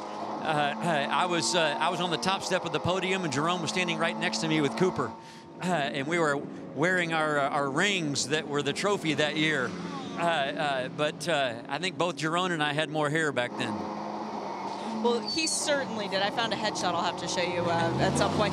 You've got your Ford GT sitting up in the paddock. I happened to notice that. It made my heart flutter a little bit. You haven't said what you're coming to Daytona in. Any chance it'll be that baby? Yeah, it was really exciting. You know, the GT kind of just got back to Riley's shop, and it's close enough here that we thought it'd be fun to bring it out and show it off. And you know, it's just, there's so many special memories tied to that car. You know, I will look forward to racing it, to driving it some point in the future. Don't know when or what that is yet, but it will be back on the track at some point. Well, good luck today getting that another win. Thank you, Shay. Right, very good. Thank you to Ben Keating for answering the questions. Bit of bump and run going on between Ford and Corvette. How many times have we said that? The number 4 car just getting bumped down the field and has now come in mid. It's driver change, Ollie Gavin out, Tommy Milner in. That car with a driveline change, full engine swap before qualifying. 65 minutes out to back in again earlier on this week. Extraordinary stuff. And just a footnote about Ben Keating. Silverstone next weekend, Friday, Saturday and Sunday. Full coverage over on RS3, our sister service to IMSA Radio. Johnny Palmer will be leading the WEC commentary. It's ELMS as well, the European Le Mans Series, plus Porsche Carrera Cup GP. All live exclusively, free across the world with the team at Silverstone. And that same weekend, we'll give you a choice of endurance racing with the 24 hours of Barcelona at the Circuit de Catalunya. And that'll be Shay, me, and we've got Andy Marriott coming over with Paul Truswell as well. That'll be on RS1 next weekend. On board here with the number 63 WeatherTech car, the Ferrari. Tony Vilander now aboard that, having taken over from Cooper McNeil. He's trying to track down Mario Farnbacher, who's in for Trent Hinman in the Acura. That is a battle, though, now for 4th position in the class. So Scott Hargrove was able to maintain the lead for Porsche, the FAF team, but only by a couple of seconds over Jack Hawksworth in number 14 Lexus. He's in for Richard Heisen. Jerome Bleckemol, similar margin, a couple of seconds back in 3rd position, and then about 4 seconds back to this battle here between the number 86 and the number 63. Quick note also in GTLM, number 24 car, the BMW. The BMWs had been running in tandem, the 24 ahead of the 25. Those two, they finally switched positions, and then John Edwards in the number 24 car must have had a spin 2 or 3 laps ago, because all of a sudden he dropped a long way back from the other car, and he's now kind of, well, sort of back up to speed again. But the 2 BMWs, they're a long way off the pace of everybody else in GTLM. Still no announcement about BMW in IMSA next year. We know that they've wrapped up their WEC Le Mans programme, but don't worry too much at the moment. Traditionally, BMW, in common with most of the German manufacturers, like to announce their full season international programs at their Nights of Champions, the banquets at the end of the season. BMW is normally the end of November or the beginning of December in Munich, of course. Still haven't heard what Porsche are doing either, but I don't think that's in doubt. Expect to hear from those 2 major manufacturers shortly. Still a big question mark over Ford GT here next year and what Chip Ganassi will be doing. Officially, no Fords next year, but I know Chip's been working really hard to either keep those cars in on an independent basis or to find another manufacturer, and we'll keep you up to date with that once we get any more details from that. It's been a great addition to the IMSA paddock to have Chip Ganassi, his team, and indeed his drivers. Quite a formidable lineup of drivers that they have, who Chip is trying to keep together for a programme for 2020. IMSA Radio and IMSA TV together. We're live trackside at beautiful Virginia International Raceway. The IMSA broadcast booth just outside the Patriot Circuit, which is the little circuit in the middle of the full track here, and that's being used this weekend by Michelin to allow some of the spectators here a chance to experience what Michelin tyres go through under development here. And this is a development venue for Michelin Street Tyres. If you're here at the track, you can sign up at the Fan Experience Centre. There's some Michelin pods down there, and get your invitation to come up to the Patriot course and see exactly the technology transfer between track and street tyres. Big crowd in all along the fence line, people coming in early. They love their road racing in this part of the world. Since 1957, this track has been attracting spectators and challenging drivers and teams. An hour and 33.5 minutes still to go. And it's Porsche at the front of the field. Remember, just the GT field here this weekend. 911 from 912. 2 seconds between the pair. Then the Corvette number 3, Jan Magnussen.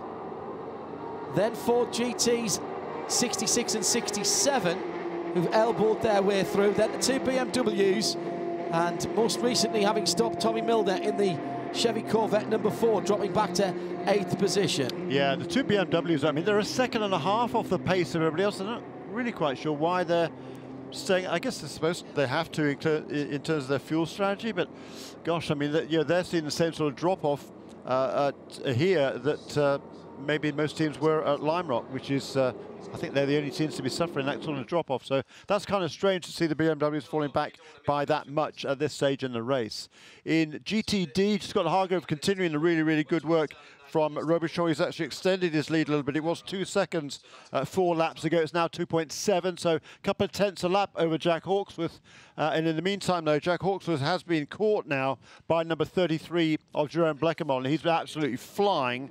And also Mario Farbacher in the number 86 Acura. He and Tony Villander are running the same sort of pace as Bleckemont. And Farbacher actually has just turned that car's fastest lap of the race at a 1 minute 44.922. That is almost identical to the fastest lap of the race in GTD that was set by Zach Robichon a little while ago. Just a long time ago. Just beginning to see a little bit of interest from the GT Le Mans pit crews again. We're coming down to 90 minutes to go, and once we get to 90 minutes to go, if they stop then it's only one more stop to the finish. And remember what Jeremy Shaw was saying earlier on about being the first people to do your last stop. That can often be an advantage, particularly if a yellow flag comes out. At IMSA Radio, by the way, if you want to get in touch with us here. So expect to see the leading GT Le Mans cars in a couple or 3 laps. Now the question for me will be whether Patrick Pilet stays in. He's done nearly a full stint now. Won't be quite a full tank of fuel. So they're not using all of the tyre, they're not using all of the fuel here. But will Nick Tandy be put back into the end of the race? Yeah, it's interesting to see that. I mean, what's also curious to me is that unusually there's a couple of seconds between each of the cars in GT, and generally we see a train of cars, don't we? But no, Pilet's pulled out a couple of seconds over Vantor. Vantor's pulled out a couple of seconds over Magnussen. Magnussen's a couple of seconds ahead of Joey Hand, and then Ryan Briscoe, having made that bump and run manoeuvre on number 4 Corvette, which has since been in the pit lane, he's about 5 seconds behind Joey Hand, but the first 4 equally spaced, just a couple of seconds between them. Yeah, a little unusual for a race. We normally see them, like we did after that caution, they're right together, and they stay that way the whole stint. Yeah, they've got kind of strung out here, and just depends on who's saving fuel and what kind of strategy they're on here. I'll put a little wager down here, gentlemen, that it won't be like that when we get down to the last 10 or 15 minutes. It's like that rubber band's all going to come back together. It's all got to come back together at some stage. Absolutely agree with you. Lawson Aschenbach has been installed, by the way, in the Lone Star 74 Mercedes, and just turned that car's best lap. Little spin at the horseshoe for Ryan Briscoe. Bit of damage on the left front of that car from the bump and run early on. Just locked up, though. Looks like he locked up the rears right at the very end of the braking area at turn 1 and 2 there.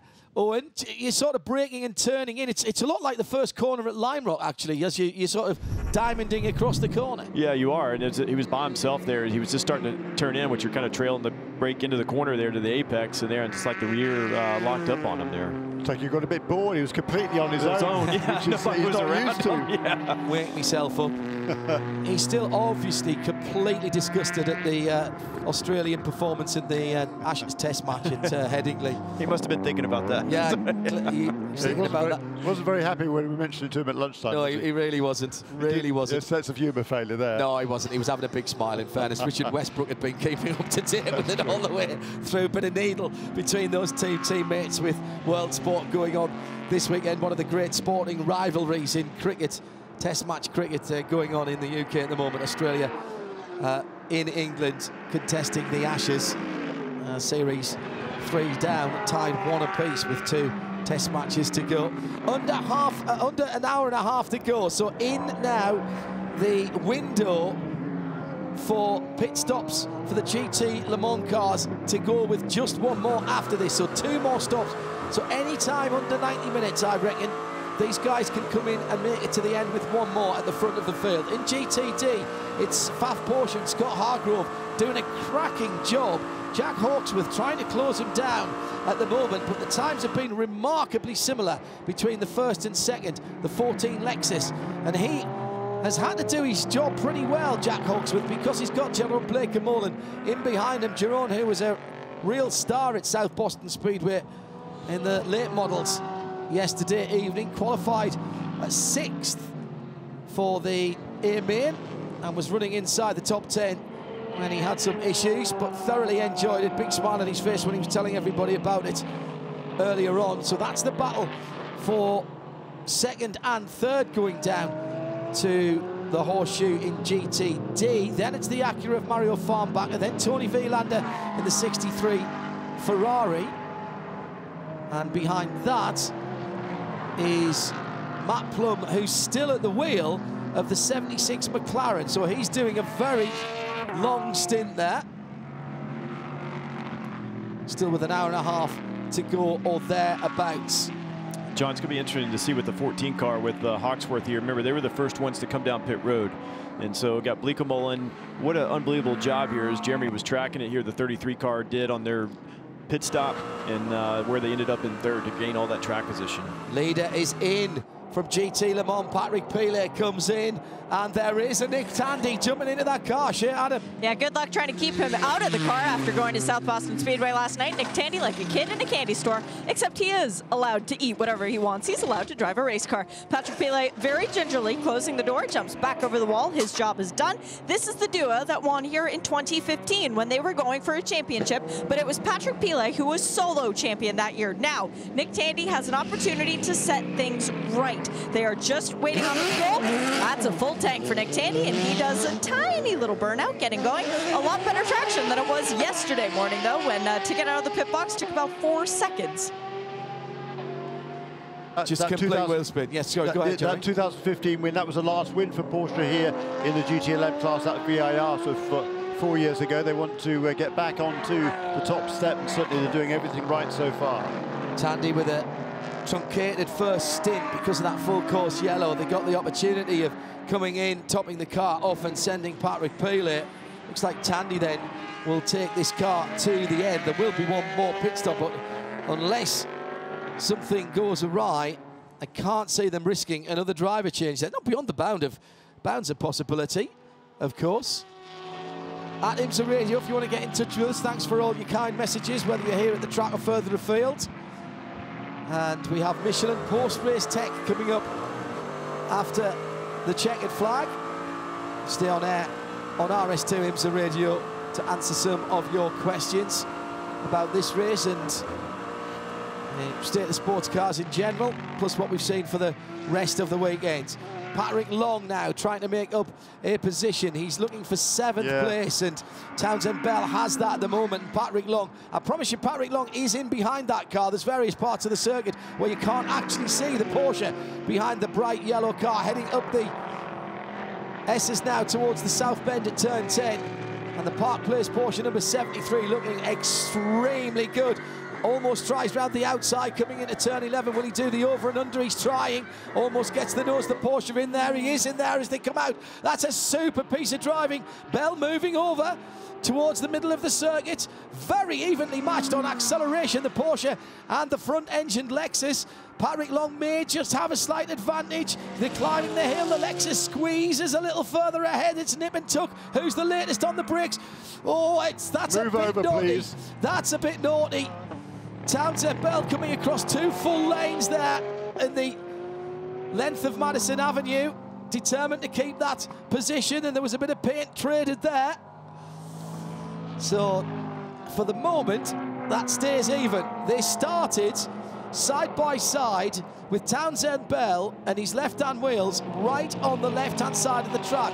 They finished side by side with Townsend Bell having moved the Porsche all the way to the opposite side of quite a wide area of circuit. That'll be being watched from race control. It will, and these two came out right after the pit stops. Number 73 car came out, I don't know, a second or two behind the number 12, caught him up right away, and he's been on his tail ever since. That's 10 laps that Patrick Long has spent trying to find a way past this Lexus, and looked like he had him there. It looked like he had the preferred line, the kind of the right-hand side going into the roller coaster. You've got to go through the left-hand kick there. That was the problem for Patrick Long, because Townsend Bell said, you're not coming through here. And as you say, it was a bit forceful there. Yeah. And we've seen earlier on, Owen, the power of the V8 in that Lexus is the friend of the driver. The handling maybe not quite as sharp as the Porsche, which is changing directions a little bit better. Certainly the traction coming out of the corners is advantage Porsche, but the sheer grunt of that V8, that's certainly advantage Lexus. No, big time, yeah. There's just a good drag race, and that it's going on again as we come down to roller coaster at Madison Avenue. He's there. This time I think he's going to try to get the move done. Oh, gets the side draft. Yeah, he's got position here, but the side draft's coming back on the Lexus. Yeah, he's coming back on him here. It's almost the same situation. Really? Yeah, almost the same situation. But, Pat Long this time says, all right, and that's a bit naughty from Bell, turns into him, and Patrick Long has to do everything to hold that car on the track. Well, this is not over. I watched the Road America race with Pat, and I know he had an I don't know if it was tangled up with this car or not, but you guys remember from the Road America race, this is not over yet by any means. Well, that looked like the pass was done there. Yeah. And looking fairly desperate driving by Townsend Bell, using the nose of the Lexus as an advantage maker. Yeah, actually, fair play by Pat Long there. He did a good job.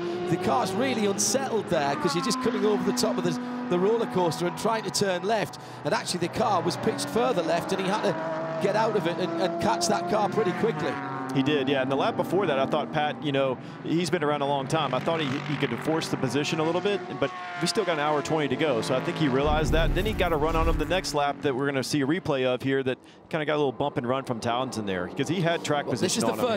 This is the first time where there's a little bit of bumping and barging going on. And to be fair there, Patrick Long said, hey, I've had enough of this. I'm going to give it to you. So Townsend Bell gave it back to him once more. Okay, that's kind of even in my book. That was the first time. That was the 6 of one and half a dozen in the other. I think Pat Long was a little further ahead the next time around. What you worry about is getting one of the guards, one of the wheel arches bent in to the tyre. It can easily happen, or worse still, getting tyres interlocked. But also look who's behind me here. It's the race leader. That's the number 912 Lawrence Vantol, whose lead has been whittled down just a little bit. It was about over 2 seconds over the Corvette, and so he's now trying to maintain that or even extend that advantage as they get ready for their next round of pit stops. And remember, Nick Tandy, Patrick Paley and Nick Tandy, they dropped out of this fight and they've gone to an alternative strategy. They've made their penultimate pit stop already, and they are going to push as close to 45 minutes to go as they can before they stop again. And in fact, in comes the two leaders. Certainly the Corvettes come in, followed in by the Ford number 6. No, the Porsche's gone through. Great fuel mileage by Lawrence Vantol. So it is the 3 Corvette and the 66 Ford that come in with an hour and 20, 80 minutes to go. So that's one more stop for them. Another 2 40-minute stints is what we're looking for. And Shea Adam is watching these penultimate stops. The 3 Corvette comes to a stop first because that was the car ahead and its pit box was a little closer towards pit in. Jan Magnussen, long day for him. He gets out. The King of Spain, Antonio Garcia, whose last IMSA win came here 2 years ago. The 3 Corvette desperately wants to win, but they're going to have to fend off the 66, which now has Dirk Mueller behind the wheels. So it is going to be a fight. Who gets moving first? Fuel Probe is out on the 3. Fuel Probe is out on the 66. They're neck and neck, and it's going to go the way of the 3 by a nose. Man, that was close. They are up on the wall for the number 912 as well, and it will be Earl Bamber taking over for Lawrence Vantol as the 25 BMW is in the pit lane, and that too is a driver change. Connor De Filippi out, and Tom Blomqvist gets in. And right out in front of the number 911 of Nick Tandy. That's a great turnaround for Corvette. Tandy made his pit stop, 3 or 4 laps ago, and this is a crucial part of the race as we go forward into the last 1 hour and 20 minutes, and Tandy dives up the inside. He's got to get it done now, gets it done at turn 4, knew that was important on the hot Michelins, and he made the most of that, but he had to do it. Decisive maneuver there from Nick Tandy. John, Jeremy and I were just talking during those pit stops there. Tandy has to make it happen now. He's got clear track. He was stuck behind the BMW, so the non-12 may leapfrog him, do the undercut on him here. So he has got to be qualifying laps here as this pit stop's going on for the non-12. And here comes the 912 into the pit. This could be the battle of the two Porsche teammates. Shea Adam will watch the pit stop. We'll tell you where Nick Tandy is on the track, because that's going to be the key part of that. Shea, here comes Lawrence Van Tert, a hand to Earl Bamber. Hit the marks perfectly. Larry already out of the car. That was kind of indelicate, the way that he threw himself out, but that's okay because it meant that Bamber could get in just a little bit faster. Rear tire change is now complete. They're still working on the front. That was an incredible rear tire change. Actually, that was super fast. Just waiting on the fuel probe. The car is still up on the air jacks. They changed the water bottle as well, and he's being told, wait, fuel line is still attached. Where's Nick? Fuel line is out. 912 is moving. Where's Tandy? I don't see Tandy. Coming down the front straight now, but I think the 912's done it. He has done it. The 912 is out and away, and that being caught behind the BMW has cost the 911 the lead.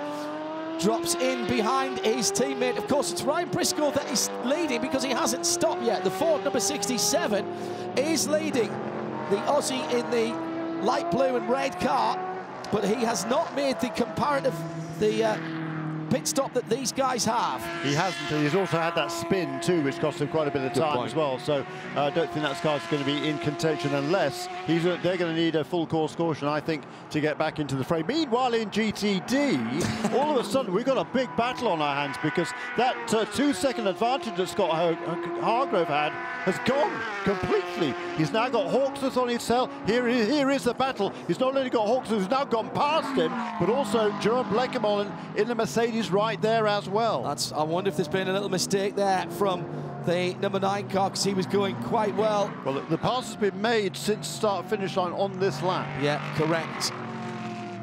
As in comes the leading Ford GT. Shea Adam will keep an eye on that for us, but the battle for the GTD lead, and all of a sudden Lexus get the advantage with Jack Hawksworth. Has been pushing very hard indeed since he got in the car. Hargrove now has the somewhat intimidating sight of the three-pointed star on the grille of the number 30 Riley Technologies car, and he knows it's Jerome Blekemolen behind the wheel of that car. That'd be enough to send me off the track, I think. I might as well just put the white flag up in surrender. That's why I'm standing here and not driving one of those cars. Meantime, Ford are doing a cracking job with the Chip Ganassi team down in the pit lane. That looked like a very good pit stop indeed, Shea, for the 67 car of Ryan Briscoe, who brought it in. They were done about 10 seconds before the fuel line came out, and there it is. There's Westy, who too actually struggles for a bit of traction out of his pit box. So maybe it's the fact that the Porsches are on a bit of a downhill slope that helps them get going once again. All the rubber laid down in the pit box over the course of the weekend, of course, washed away with the rain yesterday, so that could be an extra advantage for Porsche. Meanwhile, further down the pit lane, the number 24 RLL, Rahal Lanigan BMW has been in for its penultimate stop. John Edwards is out of the car. 4 new Michelin's on, just waiting for the fuel. An hour and 15 still to go. It's a long, long wait for the fuel to go in. This must feel terrible. And that one, oh, that struggled away a little bit as well. Not so much wheel spin on that. So that's a clean stop, and out they go. Meantime, the battle for second and third now, as it is behind Jack Hawksworth in GTD. The bright yellow Lexus going through turn 5 in front of a big crowd on the banksides. Lovely afternoon here, a little bit overcast, but the clouds are not threatening. The crowds aren't threatening either. They're enjoying themselves. And as I say, an hour and 14 to go. Lexus at the front of the field. Yeah, it's been a really good drive once again from Jack Hawksworth. Here was a good first stint. Here's a replay of what happened. Yeah, down to the... Yeah, down into the horseshoe. Just got down the inside and rather caught Scott Hargrove for a little bit. Came from about 4 or 5 car lengths back, it looked like there. Yeah, Hargrove tried to close the door there, but it was a little bit too late, I'd say. I don't think that's going to be of any major interest to the race stewards. No, he was right alongside that. Did come from a long way back, but it was clean-ish. He was absolutely there when it was time for Hargrove to turn in. Yeah, that's the difference, isn't it, Jeremy? Hargrove's going to get a bit of help down the hill here. From BMW number 25, currently driven by Tom Blomqvist. The Scandinavian just a little bit impatient there at the top of the roller coaster. Incidentally, Nick Tandy just reset fastest lap of the race, ergo new track record a couple of laps ago. 1 minute 40.781. The old record was 141.2. Last year's fastest lap, a 42.6. So almost, well, it's 0.8 of a second and more ahead of the race fastest lap from 1 year ago. I think we don't have to worry that the GTD lap record has been hit with a very large hammer and broken into little pieces, have we? The old record was a 44.3. No, actually, they haven't got down to that yet. Really? No. They're a little bit quicker than last year. Jack Hawksworth set the fastest lap last year, 145.1. The fastest lap this year is a 144.9 by Hargrove and Farnbacher. Hawksworth has done a 45.0 so far, so fractionally quicker than last year. But the record was from 2 years ago at Lawson Aschenbach in the Audi, 144.3. Very interesting. I'll have to keep an eye on that one. Meanwhile, Patrick Long and Townsend Bell continue their jousting match out on the circuit, heading up through the Snick and through the S's, the lower S's into the upper S's. And Patrick Long must be trying to think of something new here. He's tried a couple of times. Certainly got the traction coming out of turn 12 at the southern end of the circuit, but he's not been able to turn that into an opportunity to pass without the danger of being pushed off the track by the Lexus. Now we've got one of the BMW GT Le Mans cars coming in. Now this time Pat's staying in behind Townsend for longer. He hasn't committed to which side he's going. Looks like the Lexus has got the better drive this time. Is Pat going to do a really late dive? Hasn't let Townsend know which way he's going. Fakes to the left, then comes back to the right. Really close quarters racing at the top of the roller coaster. Now, can he put the Lexus? Oh, brilliant manoeuvre down the middle of the roller coaster. I don't think I've seen a pass for position made there very often. Patrick Long, that was brilliant stuff. Absolutely brilliant stuff. Completely faked out Townsend Bell, who was expecting the attack at the top of the hill, Owen Trinkler, and then he just stayed there, maybe just forced the Lexus into trying to go through the middle part a little bit too quick and then pounced. That was brilliant stuff. Yeah, it was. We had the aerial shot there as we were watching this battle go on, and it's like they came down as they went through roller coaster coming down to Hogpen. I don't know if just Townsend lifted earlier. I mean, clearly Pat had the line to get into Hogpen and took over. You know this place very well. Yeah. That's not a place where you normally... that's not a place that you normally pass there. Yeah. So I don't know if he just lifted there. I'm not sure. I almost thought he was coming to pit lane that time by. It's because he wanted to make sure that Pat wasn't right on him if he made that maneuver over to pit lane. If you're instructing here, by the way, that is not an overtaking maneuver normally. That's not a place where you would say you'll make up a position down the left-hander. An extraordinary manoeuvre. I don't think there was a touch there. No, there wasn't a touch there. And Long gets through onto the inside. And by the time Townsend Bell thinks, I need to be turning left here, all of a sudden, there's a Pat Long Porsche-shaped object there at the apex and pulls out 10 cars lengths by the time he's coming onto the front straight. Did get a big, got a big slide on. Got a little loose there coming out of the roller coaster there. Yep. And just at that point, I mean, these guys have been going at it, and so Townsend probably thought that Patrick was probably getting pretty frustrated. This might get heated more. So just, still an hour to go here, just over an hour. Yeah, just one more pit stop, I think, for the GTD cars and probably for the GT Le Mans cars as well. New fastest lap of the race, Jeremy Shaw. Yeah, it's a Porsche, but not the same Porsche. No, this time it's Earl Bamber. I mean, the Porsches, they've got everybody covered this season, haven't they? They haven't won the last two races for a variety of reasons, but they are the class of the field this weekend. They were fastest in the dry, fastest in the wet. I think they've been quickest in every single session. And in the race here, they've got everybody well and truly covered, it would appear. But two different strategies here. They've split their pit stops by, what, 4 or 5 laps between Nick Tandy and Earl Bamber there. Yeah, rather than singing to the same hymn book like they did at Lime Rock Park, and they both got beaten there. They've got slightly different strategies here this time around.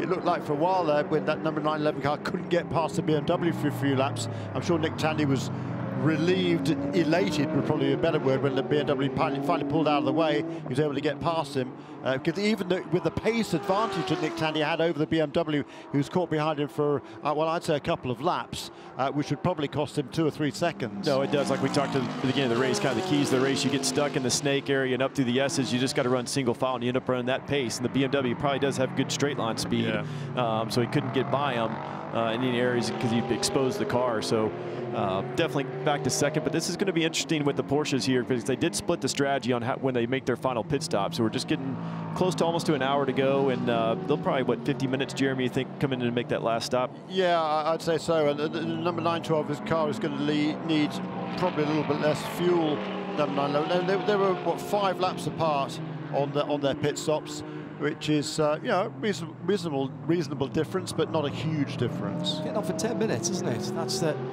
So yeah, true. It's one lap here. You're right. Good point. Yeah. Question would be for me. We know that the 911 stopped with just under 90 minutes to go, on or under 90 minutes to go. How much further can Earl Bamber go into the race, and will that make a difference for their last stop? Can they do a timed stop, take on a bit less fuel, and go to the end? And will they risk not taking tyres? I can't see it, but that might be the difference.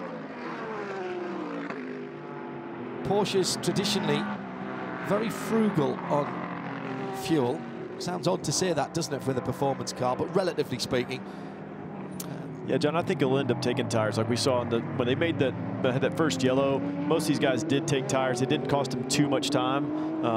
Didn't cost some of them any at all. Not at all. So I think they're going to definitely take tires here. The one car that I'm kind of curious about is the 9 car with Harfgrove here. He backed up into second place at the beginning of this race. This car dominated the first half of the race. I don't know if they're saving fuel here so they can short fill it, you know, or make that fuel stop quicker here as we make that last pit stop, because they backed up into the 33 car, and then the 14 car that's leading stopped first before anybody. Yeah, but he's not losing any ground now. Yeah, he's lost the position, but he's hanging with Jack Hawksworth now is Scott Hargrove, and Jerome Bleckerman has been unable to make a move behind them. Behind those two by only a couple of seconds, so he has reduced his half the deficit actually, as Mario Farnbacher in the number 86 Audi. He was 4 seconds behind, or almost. It's now 2 seconds between the second and third place cars, the 9 and the 33, and the number 86 car of Mario Farnbacher. Leader coming up to the back of the Lamborghini from Magnus Racing at the wrong part of the track as far as the driver Earl Bamber is concerned. Going to play follow my leader. My goodness, doesn't that Porsche look really big when it's in behind the Lamborghini? Different categories of cars, of course. GT3 version of the Lamborghini Huracan. Porsche goes through. Huracan very fast in a straight line, losing nothing to the Porsche at terminal velocity. Just didn't quite have the grip out of the corner that Earl Bamber had. Newer tyres on the 912, of course. Let's take a look at how they stand. Coming down to an hour left to go. Lexus leads GT Daytona. Jack Hawksworth by just on a second from Scott Hargrove, and Jerome Blakeham all in half a second behind. So that's Lexus number 14, bright yellow. The plaid Porsche, the number 9 in second, and the multicoloured wins, number 33, Mercedes AMG GT3. Then there's a bit of a gap back, all of a couple of seconds, to Mario Farnbacher in the championship leading Acura. That's the black and pink car. Then the white number 63 Ferrari of Tony Wieland is about 4 seconds further back. Making up the top 6 is the pink and grey McLaren 720S GT3 of Matt Plum and Compass Racing. That's the 76 car. At the head of the field overall, and therefore in GT Le Mans, Earl Bamber by 3.5 seconds from his teammate Nick Tandy in the 911, and then there's 5 seconds back to Antonio Garcia. Into the pit lane now.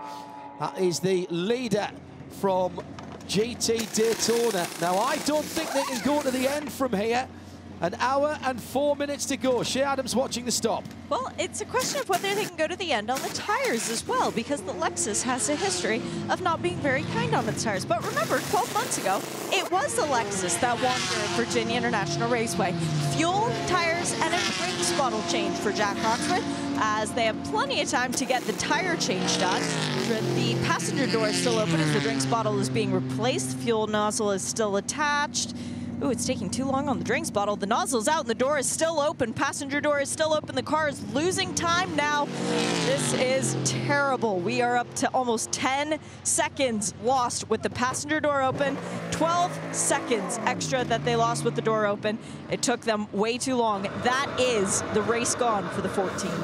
Well, I'm not sure they were in it, sure. You might have to go and ask them whether they're going to stop again. I think they'll have to. I can't see them doing an hour and 3 minutes around here. You burn a lot of fuel because you're at full throttle a long time around the 3.27 miles and 17 corners. Even some of the twisty bits are flat out. Certainly all the way from 5B up to South Bend at turn 10 is completely flat in a GT Daytona. So I'm not sure that that's potentially hurt them too much. I think they'll need a splash at some stage before the end of the race. Owen Trinkler, you were watching that very closely indeed. Little things executing in the pits, and that car still doesn't actually seem like it's up to speed. Getting up there. No, it doesn't look like he's up to speed at all. I wonder if he hasn't got his belts on or something. Oh, he's been in the car for a while too. Oh, so yes, that's right. He didn't get in yet. But it's little things like drinks bottle changes that can make a big difference. That was 12, 13 seconds stationary in the pit lane. That's a huge amount of time to make up on the track. Yeah, definitely something's going on with that car. It's definitely not up to song. Yeah, and that took way too long. To lose 10 seconds on pit road, it's an eternity, especially under green flag conditions. Yes, good point. Let's go back to Shea Adam, who's been chatting to the IMSA Sullivan team for the Lexus number 14 that we've just seen in the pit lane for Jack Hawksworth. They added a battery. They didn't bother taking the old one out, but they noticed that their battery power was almost gone, which means that there's a bigger issue because there's something wrong with the alternator. They just disconnected the old one and connected the new one. That will explain why the lights have just gone on that car as well. Now they've gone off again. I'm not sure they've quite got that right, to be honest, but it is closer to top speed, if not at top speed. So alternator problems then, the car not charging, and a new battery added. It's IMSA rules that you have to start the car under its onboard starter and under its own power. You can't use a jump battery to get the car started. If you do, you have to bring it in, shut it off, and then run it again. So, well, he's gone through. He's gone through. And they'll be checking all the data and asking the driver to read off the battery condition. But there is a car, perhaps then, out of contention for very different reasons. There's Jeff Willis there, Jeff and Ian Willis, along with Andrew Bourdin and Jimmy Vassar and Sully Sullivan, the principals there at IMSA Sullivan Racing. And that's been a little bit unfortunate because it's been a really, really good run for this team. A good first stint by Richard Highstand, particularly to keep those other cars behind him. And since then, Hawks has been flying and running. We talk about the car losing pace later on in the stint, but it really wasn't during that stint. No. I think that was he came in much earlier than he anticipated. So the car was running beautifully up until then. It's a great shame because it's been another excellent performance by the team that won the opening 2 rounds, let's not forget, of the IMSA WeatherTech Sprint Cup.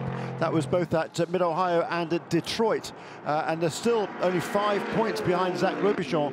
That pairing coming into this round with just here and one more race at WeatherTech Raceway Laguna Seca to go. And Robichon's car is leading the race at the moment in the hands of Scott Hargrove, but he can't relax at all because just 4/10 of a second behind is the Wins AMG number 33, and then sitting in 3rd position and closing Mario Super Mario Farnbacher. I'm sure he loves us saying that. And all of a sudden, Mario started to close in on this pair and pull away from Tony Vilander, because the gap from the number 86 car to number 63 Ferrari, that was pretty stationary, around about a couple of seconds, or maybe 2.5 seconds. Yeah, about a couple of seconds for a long, long time. But all of a sudden, it's ballooned out to 5 seconds. It's doubled in the last 3 or 4 laps. And I don't think that's because Mario has picked up the pace. He's running fast all the way along. It's because Tony in the Ferrari has lost some pace. And I'm afraid Jack Hawksworth is back into the pit lane. That series battery replacement fix hasn't worked, and the back of the car coming off. I think they're going to have a look at the, it seems odd saying having a look at the alternator, but it's quite probable the alternator is driven from a belt or a drive off the back axle. And the plexiglass window is coming out. Shea Adam is down there, and they're looking at something on the top of the diff by the look of it. They've got two mechanics actually laying on top of the car so that they can reach inside. The McLaren number 76, the Compass Racing McLaren, is in. That will be Matt Plum finally getting out and Paul Holton getting in. Everything else is routine there. They are taking off a number of panels in the inside of the engine compartment, though, to get towards what they need to. And now I can actually just see the legs of one of the mechanics from the back of this car. Not the engine compartment, I'm sorry, the back of the car, the engine being in the front of this car, as the big hood is there, as sticker tires by the looks of it for the Compass McLaren, as the work goes on at the 14 Lexus car that was leading not too many minutes ago, has indeed gone down one lap and will soon go down two. Yeah, lovely stop for the Compass McLaren. Paul Holton installed in that car. You got all of the work, the driver changed the tyres, all done long before the fuel hose came out. Hello to Rob Chalmers, watching the closing stages on IMSA TV on a very hot and humid evening at Kuşadis in Turkey. Enjoying himself out there. Rob, thanks for tuning in and spending some of your Sunday evening at, what, nearly 9:20 as it is out in Europe at the moment. Still just on an hour, 57.5 minutes to go. Porsche 1 and 2 with the 912 and the 911 in that order. 4.5 seconds between them. Antonio Garcia 8 seconds further back, but keeping, check that, 6 seconds further back, but keeping the two Porsches honest. I wonder how hard the Porsches are having to push. Is it harder than they want to? Ford in 4th place. Dirk Müller just a couple of seconds back from the number 3 Corvette in the 66 Ford. That's the red, white and blue car with the 2016 Le Mans winning livery on that car. Then Tommy Milner, the second of the Chevy Corvettes, on a slightly different strategy there. Ollie Gavin coming in early after some contact from one of the Fords. It was the 67, wasn't it? Which Richard Westbrook is now in, taking that car to the end, and that's the next car up in 6th position. Around about 30 seconds between the top half dozen. That's nothing and can disappear very quickly if the safety car comes out. In GTD, Porsche number 9, the FAF car from the Mercedes, number 33. So the plaid Porsche from the Wins Mercedes, the 86 Auto Nation black and pink Acura in 3rd, then the white WeatherTech Ferrari, then Patrick Long in the dark grey number 73 Park Place Porsche, and Townsend Bell, now the best of the Lexus drivers, in 6th position. Catherine Legg just closing in on Townsend a little bit that time around in the Acura number 57. That's the Caterpillar car. She's in 7th position. Yeah, and Andy Lally is closing on Catherine as well, which should be interesting if and when that happens. Yeah, both closing in on Townsend Bell. I can see that ending in tears. Get all three of them together. Yeah, that could end up in sweepings up of carbon fibre there. Jerome Bleekemolen, I just mentioned him in riding high in GT Daytona. That Wins Mercedes shirt. Adam now into the pit lane. Fuel and stickers for Jerome, so he'll be happy about that. We've also got two... Do you think we can go from here? Bill Bradley seems to have a little bit of a grin on his face, and he doesn't normally do that unless he feels confident about the work of his crew and the ability of his car and driver. Fuel nozzle is still attached as the number 12 is now entering the pit lane. Have to... Nope, now it's cleared the 33, so even if the 33 chooses to left, it will have nobody in front of it. So that's the good news. 96 Turner Motorsport BMW also in. That is getting Bill Oberlin, and the 48 Honda Racing Lamborghini now has Brian Sellers as the 33 perfect service, and away she goes. Just had a very interesting tweet from Fair Use. Says, watching with great interest what's going on at VIR, but got a bit of a difference of opinion in the household. My wife thinks the Lexus grille is fabulous. I think it's dreadful. Is this fight material? Listen, I don't give out marriage. In the eye of the beholder, right? Yeah, we're all very good, Jeremy. Very good, very diplomatic. Meantime, racing on track, out of the pits. The couple of cars just getting back up to speed, but going through now, Catherine Legg and Andy Lally in the... These two not yet made their next pit stop, so this is the battle for 5th position right now. At the 96 car, many laps down. Well, several laps down. At the Oak Tree turn, two mid-engines, svelte coupes, very very, very evenly matched, it would seem, on top speed, the NSX and the Lamborghini. All of the GT Daytona cars, aren't they? They've done a remarkable job, I think, in balancing the performance of these cars, and there's not much to choose between any of them. Regularly, we see 8 or 9 or 6 or 7, certainly different manufacturers in a row on the timing charts, and as usual here, the same thing, and it's been a good battle. There's been lots of good battles in this class all the way through this race. GTLM's rather boring by GTLM standards. There's no real close battles going on there at all. The closest between any of them is a couple and a half seconds. Not the case in GTD. Yeah, that's yet. I'm still going to say yet, because fair comment. There's still pit stops to be done, and I'm not entirely certain that everybody's got the same thoughts about their final pit stops. VIR, beautiful place to come anytime when there's a motor race on, even better. 44 cars in the pits, by the way, as is number 63 for Tony V. Lander. 53 minutes remaining. So that's Andy Lally in the 44 Lamborghini Huracan coming into the pit lane. And presumably that's a full service, Adam, for those cars coming in now? Yes, sir, it is, for both Andy Lally and Tony Villander, who came in the Ferrari. That was fuel and tires. For Patrick Long, it's an unconventional call to pit lane because he does not have radio communication with the team.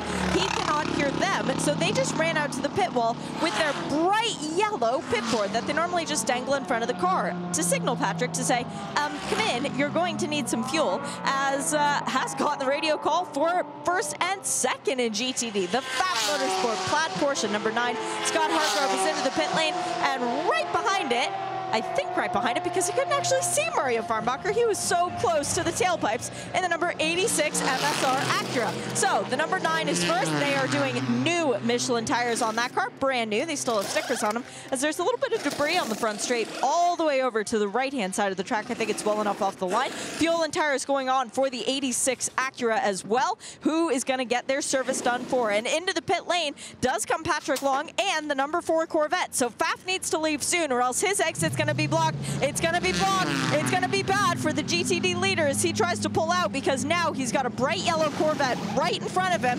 They're waiting on the fuel nozzle to come out. Let's make sure that he gets clear of the Corvette, but it will be a clean exit for the 86. The 9 is released, and he does manage to get the steering lock all the way over, but the 86 is rolling first, and Super Mario gets back out on track ahead of his Canadian nemesis. Yeah, that's interesting. That is a position change in the pit lane.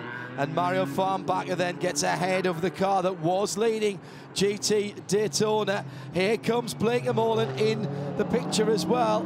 And Blake Molan's going to go through. Yeah, he stopped a couple of laps ago, so his Michelins are completely up to temperature now. We've seen him do this before, Jeremy, time and time again. He's very good at getting temperature in and pressure into the Michelins. He's got to get past the Faf car. He's going to do it now. Great defensive driving by Hargrove into turn 4. The tricky little left-hander now starting to climb through 5B. Here comes Farnbacher.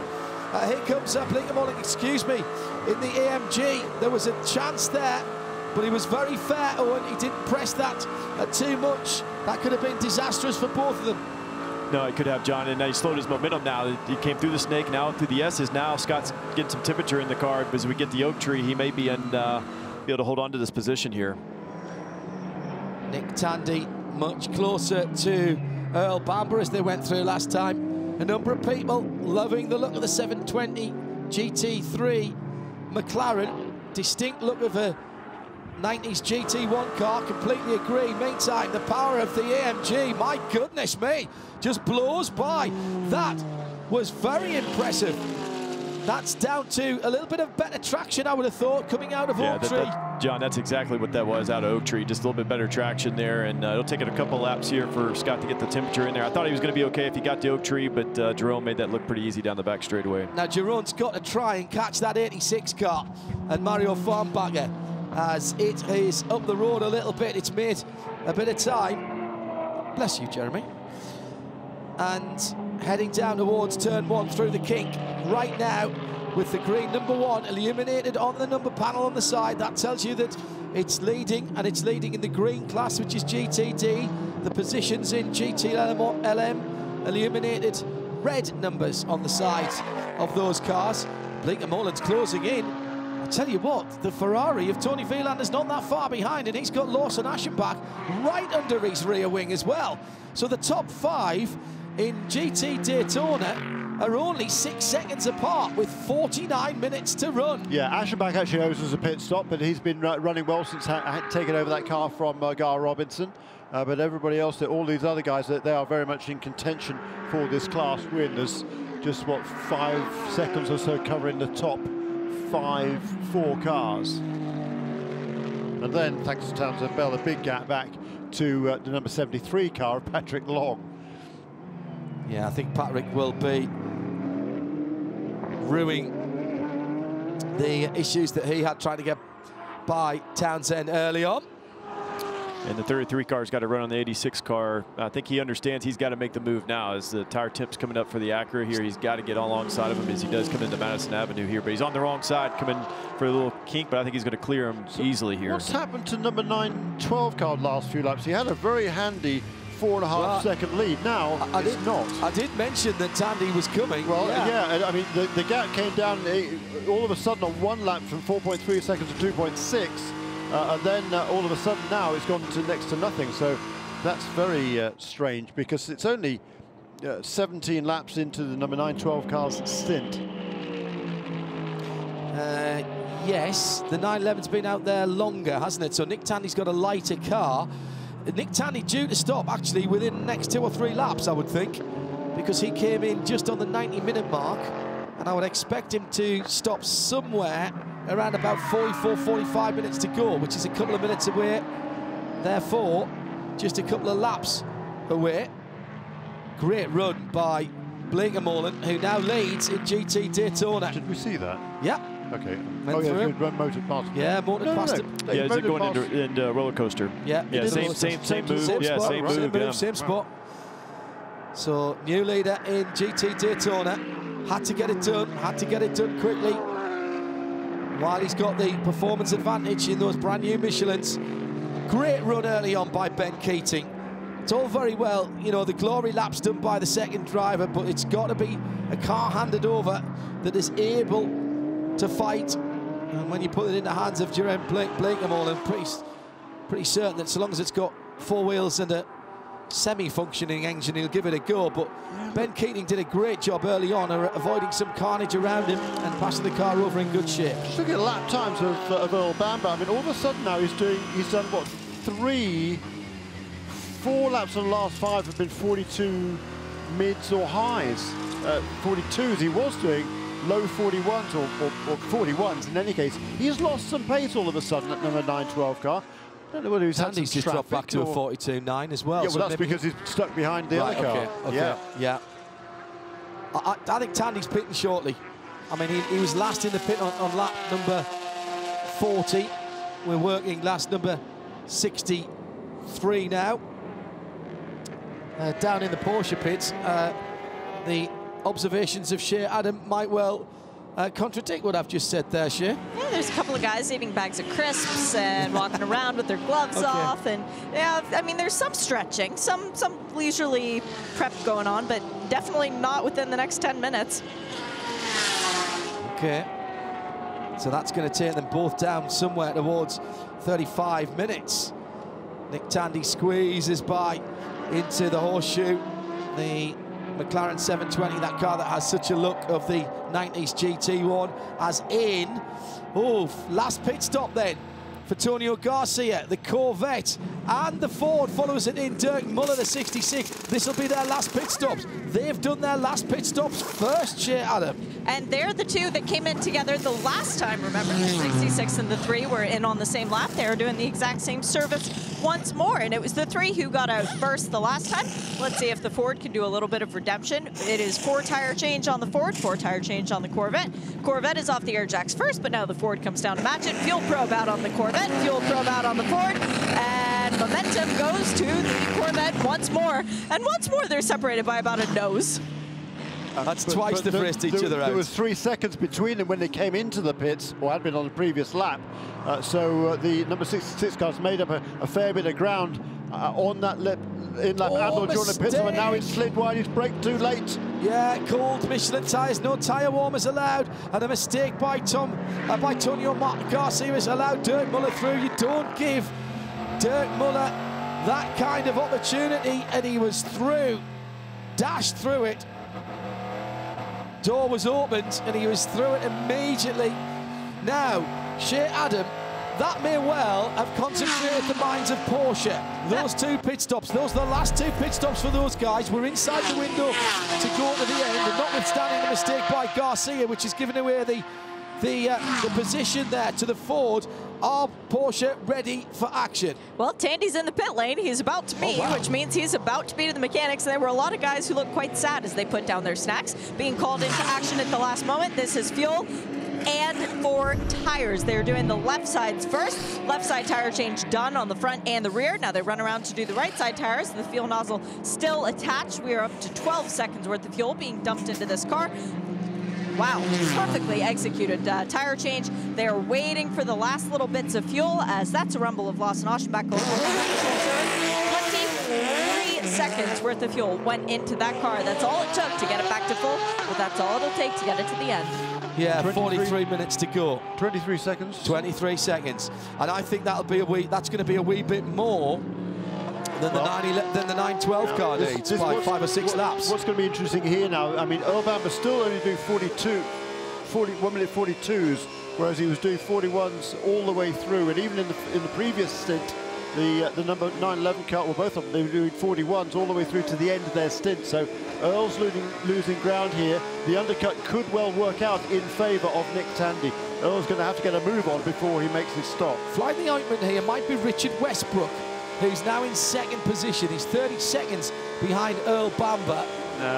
But I presume he's still got another pit stop to make. Of course, he's still got one more to go. Yeah, he can go quite a bit further than everybody else. He'll stay out there probably for quite a long time. Well, he might as well stay out as long as he can now on the fuel, because that's the only chance of him making it if they get a full course caution. Well, that's what I'm thinking. I think he's going to have to do an hour and 10 minutes or so. Yeah, I mean, they have to get a long caution here. Remember, once we go underside 30 minutes, if we get a caution, the pits close. So they won't be able to pit there. So here in the next 11 minutes, they're going to play their hand on what they're trying to do here. So Tandy gets out ahead of the battling Ford and Corvette. So that's first job done. How quickly will the 912 team respond? Those are the championship leaders, remember. Tandy and Pile really want to win another race. They want to get back on terms with their teammates. Meantime, that battle between Ford and Corvette getting very close indeed as they come to the top of the roller coaster. Down the inside for Tommy. He's hit the Ford. He's turned him round. And he's turned them both off the circuit at the top of the roller coaster for Tonio, excuse me, it was Tonio Garcia on the number 66 car of Dirk Muller. Wouldn't have expected that. Tonio's not that type of driver. He went for a gap that really wasn't there, and he's going to have to pit the Corvette. He's got a load of... A lot of grass there on the radiator there. Yeah. He might be able to get it off down here in the horseshoe, maybe if he brakes hard really enough. hard. Yeah. Well, that has to be looked at by race control. They'll normally turn around the decisions really quickly. Race control has been exemplary this weekend again. Yeah. Almost coming to a stop. Tommy Milner gets rid of most of it on the inside of the corner. on the apex of the corner. Do you know what? That's actually, he's still, I might lose the position. He's defending to the left and then to the right. He might be making his situation even worse here. Goes wide at turn 3. What he has done is slowed down the Ford and allowed his teammate back into this. Tommy Milner, 40 minutes to go. Under review, that incident at the top of the roller coaster. Now, what about Earl Bamber as these two continue the battle? 3 of them now. It looked like Tandy, when he made his pit stop, he had a GTD car of Aschenbach there, and Aschenbach let him go before he got in the snake, which was critical because it didn't see any traffic when we were on the onboard there ahead of him, so maybe he's really putting some laps together here as we kind of do the over-undercut here. Who's that? Tandy, when he made the pit stop. Yeah. So he got by Aschenbach right away before he got to a critical point in the track. This is a fair point from Bert Hendrickson at IMSA Radio. He says, Garcia and mistake, something is not right in the world today. Absolutely right. Absolutely right, Bart. So unusual. Meantime, now here is Tommy Milner. This time at the same point of the circuit, trying to make the pass on the Ford. Yeah, but the Ford's very, very late on the brakes there. Yes, very late indeed. Very late indeed. Shea Adam down in the pit lane. We've had one Porsche pit stop. The 911 is the leading car of the cars that has made its final pit stop. What's going on with the championship leader? They are up on the wall waiting for that car. If not this lap, then the next one round. But the entire crew is there. They have 4 new tires, although they look like they might be scuffed rubber. They're not as reflective as shiny new Michelin, so it will be tires for Bamber when he comes in. Just had a chance to review the incident at the top, and that's being looked at the moment as Earl Bamber comes in from the lead. No action. All right. And John, what I was thinking, we're just watching replays of this, that maybe there was a couple moves by the Ford there down the back straightaway, and maybe that's why race control said no action there. Yeah, I completely agree with you. There was a fair bit of moving around on the straightaway there, trying to kind of intimidate the other guy. I think you can... My take on that, it wasn't an intentional move from Garcia. He kind of saw the door open because the other car had been moving around a fair bit. Yep. So by the time he stuck his nose, he tried to get out of it. He locked up the brakes to try and avoid the contact. Wasn't able to do so. Pit stop. Fuel and tires for the 912 Porsche. Earl puts the car in gear before the nozzle is removed. Very far. Now it comes out, and Earl is gone. Where is Nick? There's Nick! Oh my goodness, they're going to be right together. Tandy with hot tires. He goes around the outside of Bamber. The lead goes back to the 911. Yeah. I think they stayed out a couple of laps too long. They put scuffed tires on the 912. That's the championship leader. No team orders from the Ford, from the Porsche GT North America team. So Tandy back to the lead. Kind of feel that Nick will think he deserves that one after the demons start around the outside, making up all those positions to get into second place. 37 minutes to go. 37 minutes to go, and into the pit lane comes the leading car, which is Richard Westbrook. So this will be his last stop. He'll be coming in next time around. So 9 seconds, that car is in the lead at the moment. How close was it? Not close, at all. Yeah, Jeremy, no. I'm shocked that the 912 didn't pit sooner after the 911 car made its pit stop, because they were good to go. They're inside their fuel window because he's on new tires. Tandy is putting qualifying laps in, and they're just losing time at that point. Particularly as number 912 had clearly been struggling. He wasn't able to do the same lap times as he was earlier on. So yes, I completely agree. These GT only. But what a battle in GTD, by the way. Just what I was going to say, Jeremy. These GT only. I know people love the big banging prototypes going round it, the old Audi LMP paces. We've got to say we get a lot of green flag racing. We see guys having to work hard behind the wheel, guys having to work hard on the wall as the Ford comes in for Richard Westbrook for his last pit stop. GTD still Blake of Holland, Mario Farmbach, Scott Hargrove and Tony Wieland all battling it out. They are only 2 seconds apart as Westbrook comes in for what looks to be a timed stop, Shea. I love seeing somebody staring up at the pit wall to know when they need to hit the fueler with the broomstick handle, and that's exactly what's going on for Richard Westbrook in the 67 Ford GT. It was 19 seconds worth of fuel for him, so a little bit less. He's jumped everybody. They're just coming down the front straight now. There's Westy gone. There are the Corvettes and the other Ford. Yeah, that's good. Needed less fuel. Got the tyre changes done. Back themselves in that one. Chip Ganassi Ford Racing, and that's a fabulous turnaround. And they will come out in 3rd position. Now Westy's on scuffed tyres. Everybody else are getting their tyres up to temperature and pressure. But now, here's the GT Le Mans race we were hoping for. I said it would come back together. It has. The 2 Porsches are up the road, separated by 4 seconds. And then we've got this great battle through straight away. What a manoeuvre for Antonio Garcia. Well, might have been a slight mistake from Garcia when he went through on one of the Fords. And we've got 3 wide at the bottom of the S's. This will not end well. Oh my goodness me. And the 2 Corvettes have swept past the 2 Fords in 2 or 3 corners.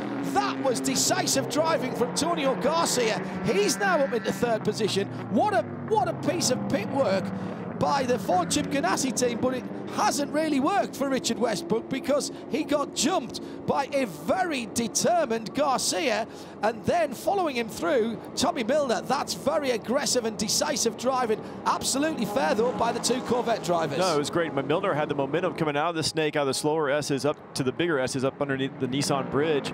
Westbrook put a block on his teammate, and that slowed them both down, and then Milner just had the momentum to go by both of them before he even got to the uphill S's. So just awesome driving by these guys, and I was surprised Westbrook left that door open as much as he did into the snake there. Yeah. You know, that's an area that you can kind of shut the door on somebody and not let them through there. Two Corvettes now crossing the line, heading down towards turn one. The distinctive rumble almost sounds like a World War II fighter aircraft, that low thrum of the Corvette V8. Going to miss that, aren't we, if and when the new race car comes. No announcement from that yet for the mid-engine Corvette. Wait to see when that announcement is made and when we will see that car. WEC starts next week at Silverstone, and if they want that car at Le Mans next year, the mid-engine car, then it needs to be homologated before then for the FIA WEC, otherwise they'll have to use the front-engine car at Le Mans next year. Interesting conundrum for Corvette racing. Yeah, that is interesting, isn't it? This battle here, third and fourth, and fourth and fifth, the two Fords in fifth and sixth, the two Chevys in third and fourth. But the battle of the race right now is in GT Daytona, because we've now got a four-car battle, and it's not different it's not team by team. It's Mercedes, Acura, Porsche, Ferrari, absolutely nose to tail. Yeah, all within 2 seconds of each other. It's magnificent, isn't it? All come back together at the front of the GTD Daytona field and the GT Le Mans field from third on down. Pick any one of four for the last podium position there. And I think if Patrick Long had been able to get past the Lexus of Townsend Bill earlier on, we might have another Porsche in here as well. Yeah, he's 20 seconds further back. Plus Hawksworth, of course, before he had his problem in the number 14 car. And Vielander showed some speed here in this last stint here. The middle stint, he kind of fell off there a little bit from the leaders, but now he's really closed back in. Just heard from Corvette Racing, their drivers in third and fourth, in the 3 and 4, in that order at the moment. Antonio Garcia and Tommy Milner, they are cleared to race. They've been told they are cleared to race, but no contact. No contact, but race as hard as you like, you two. Love that, love to hear that from teams. Yeah, and the only reason that they're battling now is because the number 3 car, of course, was had the incident up at the roller coaster, so it's kind of fallen back into the clutches of the other guy. But to look, the Ford 2, that was involved as well, wasn't it? The 3 and the 66. So that's why we've all of a sudden got a battle again there between these four. Coming down to 30 minutes, half an hour to go. Got to be careful in the fight, these two guys. They'll both want to be on the podium for sure, but the Fords are just lurking in behind there. And what we don't know, of course, is who can go full rich. Can they all go full rich to the end and full power? You'd think so. Oh, yeah, I think so. Yeah. You'd think so. Yeah, no question. Two Porsches now can start to do a bit of fuel saving at the front of the field. Not that I think they need to do that in terms of getting to the end. Tandy first to the stoppers to get to the end of the two Porsches at least. So the 911 second in the Drivers' Championship at the moment, and this, they will feel, has been coming for them. They'll not take over the lead if it finishes like this in the Drivers' Championship, but they will wrap up the Manufacturers' Championship for sure for Porsche, which will release those two at Laguna Seca and at Motul Petit Le Mans to race for the Drivers' Championship. Those two driver pairings. Well, it'll be driver threesomes, of course, won't it, when we get to Motul Petit Le Mans. Yeah, there's 14 points between them coming to this weekend in favour of the 912. Just looking at the lap times of these relative cars, the number 912, having been struggling the latter stage of its last stint, doing 42s at best, is now doing low 41s. I mean, a 41.1 last time around for Earl Bamber, so he has reduced the deficit. It was 4 seconds when they came out after all the pit stops were completed. It's now 2.5 last time around. Yeah, they're both hitting some traffic here, some GTD traffic, so see how this kind of affects their lap times and maybe brings them back together depending on where they come across that traffic here. Yeah.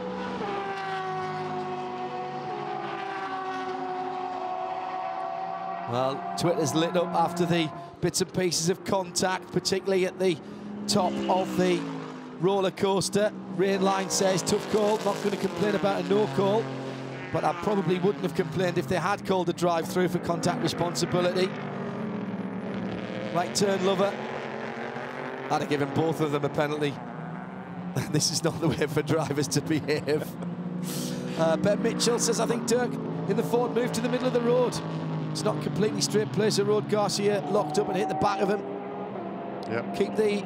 And the key there is he locked up. Yeah. He was trying to get out of the way. I think I think he'll admit it was a mistake, but it wasn't an egregious mistake. He didn't do, it wasn't a bump and run, let's put it that way. No, it wasn't. At least it wasn't intentional bump and run. Unlike a couple of instances we've seen earlier. Incident responsibility doesn't say deliberate in that, but okay. Yeah, no, fair comment. Hashtag Michelin PRT, that might be a talking point later on. Checkered flag is the end of the race, the start of our conversation. We'll keep on Trinkler here for a little while to have a chat. We'll have Shea chipping in with some driver interviews. Jeremy and I with your questions, please. At IMSA Radio, hashtag Michelin PRT for post-race tech. I have a strong suspicion we're not short of talking points here this weekend, not from just this race, but also the Michelin Pilot Championship, the Challenge Series as well. And also, well, we've still got 28 minutes to go yet. Plenty of things could happen between now and then. Sun's coming out, got proper shadows behind the cars now. Warmest it's been all day. We should see some of these GT cars, to be honest. We haven't seen them for a long time, have we? It seems to me. Maybe I'm looking... You've been looking down. Yeah, maybe.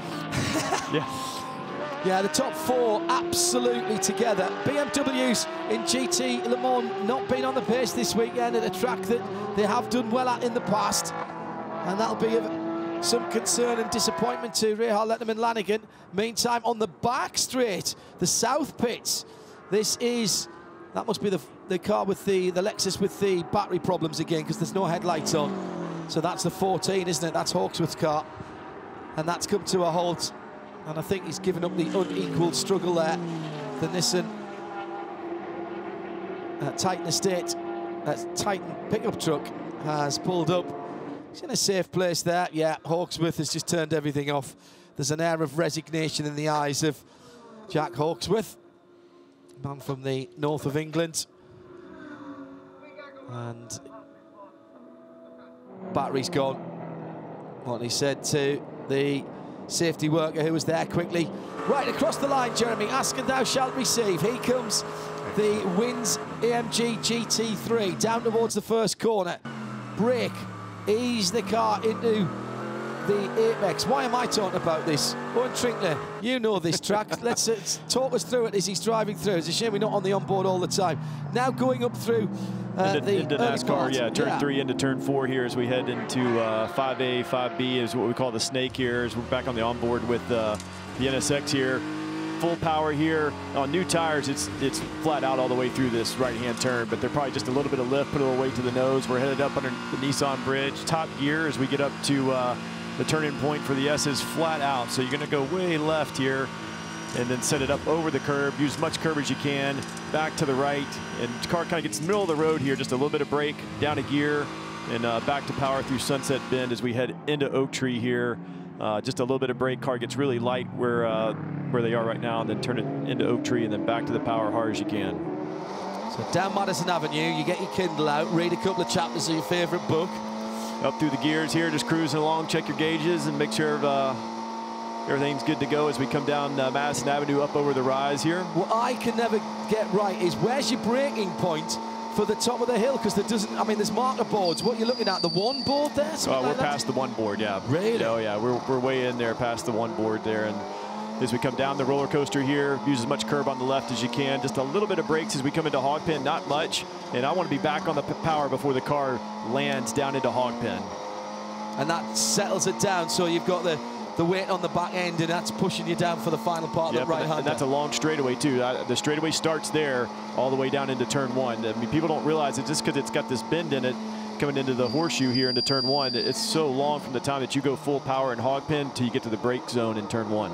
And this is the biggest, looking from the tail end here of Tony Wielander's car, 4th in the train. That's the biggest lead that Jerome Bleekemolen has had since the round of pit stops, or since he took the lead after that round of pit stops, when he muscled his way past the number 86 Acura. Jeremy, how close do you think the 33 car is? I mean, is it good to go on fuel? It's 55 minutes when it pitted. I mean, or how close do you think that they're cutting it here? I would imagine they knew they could get to the end from there. The other 4 cars, number 9, 86, 73 and 57, all came in a couple of laps later. But I would think they would be pretty confident to be able to get from there. You can't bank on there being caution periods here like you can with some other tracks, or you can gamble on maybe on there being some caution. I don't think you can do that here at VIR. Yeah, so. I'm definitely not questioning Bill Riley at all. I just didn't know on the GTD on if they can go 55 minutes or they're at 50 minutes. Well, yeah, we'll find out. Yeah, we're going to find out today. Knowing Bill, I would have thought that he wouldn't have come in unless there was a miscalculation earlier in the race. I would have thought he would have come in when he knew from where he could get to the finish. The question is, can he go full pelt to the finish and full rich? Because there's a difference between saying, right, you're going to have to do a bit of lifting and coasting and fighting off guys behind it, and that comes down to track position there. And we're talking very fine margins here. Yes, there's a run downhill, but the run to the start-finish line is long. It's uphill. And it's uphill, yeah. Once you've come over that little rise, you do not want to cough and a splutter coming out the final corner. Oh, by the way, I've also noticed that Andy Lally has found a way past Townsend Bell. That's no mean feat, is it? A little while ago for 7th position. We've got this string of 4 cars here in the battle of the lead for GTD. And then there's a long gap back to long, Patrick Long, that would be, in 5th position, number 73 car. There's about 20 seconds between them. Another 10 seconds or so back to the McLaren of Paul Holton, then a similar gap back to Andy Lally, who's running 7th in the Lamborghini for Magnus Racing, car number 44. He's just ahead of Townsend by a second or so, and Catherine Leggs not too far behind him either. Let's go to Shea Adam, who has by no means, I mean, we need to make this absolutely clear, by no means has she intimated that either Jeremy or indeed Owen are questioning Bill Riley, but she has asked the question. I said, can he go full rich to the end? And Bill said, no, we're actually saving fuel right now. He has pulled out a gap, and they're saving fuel. And he said, we're good to the end, but he is going to do a little bit of conserving during this period of the race. Yeah. Well, there you go. Fine. That's fine. I mean, he got himself out in front. That was always important, to get that track position, get in front early on, and then he can kind of control the pace, because the GTD cars are so closely matched. If you can save a little bit of fuel, not go completely 100% qualifying pace the whole time, save a little bit of fuel, but still keep ahead of the guy you're racing with. And that was one of our Porsche keys to the race, wasn't it? Track position, one of the 3 Ps. That says patience when passing and track position. And Bill Riley's done his numbers right to get him out there. And they've traded that off. So much in motor racing, Owen, is a compromise, a trade-off. They've traded off another couple or 3 seconds of fuel to be able to go full rich all the way at the end, to be a second and a half right now, controlling the race. And he's not yet been under pressure, so he doesn't have to push that hard right now. No, and the best place to save fuel is out front, so you can control your pace and stuff. And so and the BOP is so close, like Jeremy was saying, and GTD, that, you know, it's just, the Mercedes doesn't have great top-end speed, but it's got great mid-corner speed, kind of like we do in our GT4 car. And so the best place for him is put his car out front. He can run the pace that he wants to run. He can set the tone of where everything needs to be. So that was a great call about Bill to do that. That's why I kind of talked about 55 minutes. I thought would be kind of cutting it close. Me too. But get him out front, save a couple, you know, save some fuel there for a lap or so where he needs to do. And it's not like he was an hour and 5 minutes, which would have been pottering around in 3rd gear. Oh, you need a caution at that point. Yeah, exactly. I mean, exactly right. I knew he wasn't going to cut it that, like, no, exactly, that big margin, but just maybe a half a lap or so, just to get him in that window where he could get the track position and get out front. I've got to say, it's not the worst thing either to have Mario Farnbacher behind you, who's leading the championship, Jeremy, because right now, as we've got a full course yellow. Now, what's happened here? I'll go back to that point. We've got a safety vehicle on the circuit, 2 safety vehicles on the circuit. Somebody's gone off on the uphill, have they, at the right in front of the Villas. And they scrap. Oh, yeah. Yikes. Somebody's been. Oh, it's a 57. It's Catherine Legg. And she's been off. Now, she was battling with Andy Lally. No. That was a long time ago. She was trying to chase down Townsend Bell. She was about a second. She's out the car. Good. That's the good news. Yeah. Out the car on her own. She's dislodged tyres right in front of the Villas there and bent the arm core. That's a very fast part. Just coming up over the top of the rise, turn 9-10, South Bend, Sunset Bend area. And that is going to be a clean-up required. Catherine's already taken her helmet, her balaclava off. The safety team already there. Full course caution number 2. Now, Catherine saved a big incident earlier on in the weekend when they had a suspension part failure on that car, and she managed to keep the car out of the wall and get it back to the pits. It's tore off the left front corner off of it. Completely. All the front bodywork's gone, but the left front upright and hub has been torn off. I can't even see where that's gone, actually. I think it's actually in the tyre stack. Yeah. As it's gone in. So that car, for my money, that car has just gone off, pretty much straight off, and left side has made contact. Looks like it might have gone under the tyre stacks and hit the arm core. Certainly it's deformed the arm core a little bit. That's going to need some remedial work there. Yeah, race control say this is going to be a short yellow. What they mean by that is that the pits are not going to be opened within the final half an hour of the race, so it'll just be but it won't be a short yellow, unfortunately, because this is going to be quite a lengthy track repair. There is a very straight line of grass cutting traced to the scene of the accident. So that again may mean that there's been a technical issue. Catherine was pushing to chase down the cars ahead of her. We've got the back loader coming in as well, the backhoe coming in to straighten things out. Already track surfaces there with some new banded tyres. That's really impressive. Spoke earlier on this weekend about the desire from race control to get the race back under green flag conditions. There's the wheel now and tyre. It's been ripped off the MSR NSX. That's going back to the car. Catherine starts Derek said out of the car, Derek. She's out of the car and got out of the car on her own. She's walked over and been speaking to the medics. So that's good news. The pass around will start in a moment. We're under 17 minutes. They're wasting no time here, are they, with the track repairs? That's a magnificent effort. No, and it's been like that all weekend, hasn't it, Jeremy? It really has. They've been busy. They got through a lot of tyre stacks this weekend. Yeah, kudos to everybody here. I mean, Catherine's okay from that. That's the main concern. But the track here, led by Kerrigan Smith, has done a great job here. Even during our race yesterday, this trailer was there with the stack of tires and the mess that was down in Hog Pen, that they were right on it, cleaning it up and getting everything ready to go again. I've been talking all over the weekend, Owen, about the passion that there is in race control and at the tracks that IMSA go to for racing, just as much as we have, as any of the spectators have, as any of the drivers have.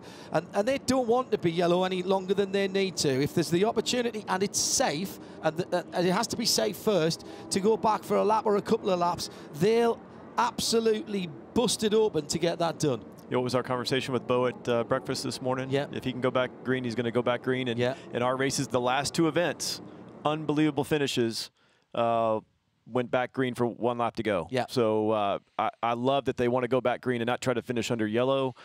Main concerns, the driver's okay. Make sure that's all good to go and the track's good to go back green. But I'm glad that they do the quick service that they get done, and then we can go back, race, and finish under green. That's what the fans come here to see. Yeah. And just think about if we finished under yellow in those 2 events, the fantastic finishes that we would have been denied. Yeah. Been denied that. Bob Barfield, by the way, is who we're talking about, our race director for the IMSA WeatherTech SportsCar Championship. He also said he came in for a bit of flack from a few people because of those last-minute restarts, the green-white checkered scenarios. It does have a propensity for some other incidents to occur on that last lap, which can cause, of course, cost a lot of money for some people, and it has done to do each of the last 2 races. We're here to race, though. But we're here to race. That's exactly right. And you know, those sort of instances can happen any time during a race. That's his point, and he's absolutely right. I guess I don't need to say it to my team owner sitting over the back of my right shoulder here. There he is. But we're here to race, so no matter what. Just a little You'll be dig deep next time, Owen. That's right. Just a little footnote there. Did also see a photographer being looked at by the track medics. I have a suspicion that he might have been between the arm core and the catch fencing there, but he was still on his feet as well. So we'll try and get some word on everybody's condition there. Catherine will be taken, after an incident like that, everybody involved will go back to the infield medical centre just for a proper check over. That's standard operational procedure, so the ambulance pulling up there is nothing to be overly worried about. And as soon as we get the official word from IMSA, and they are very, very good indeed in letting us know, we'll find out what's going on. Left rear damage on the car, of course, from earlier on that car. Catherine Legge's 57 on the Heinrich Racing car. We wish her the best. Bit of work for the team then before they go out to California. Their other car leading the championship, sitting in 2nd position at the moment.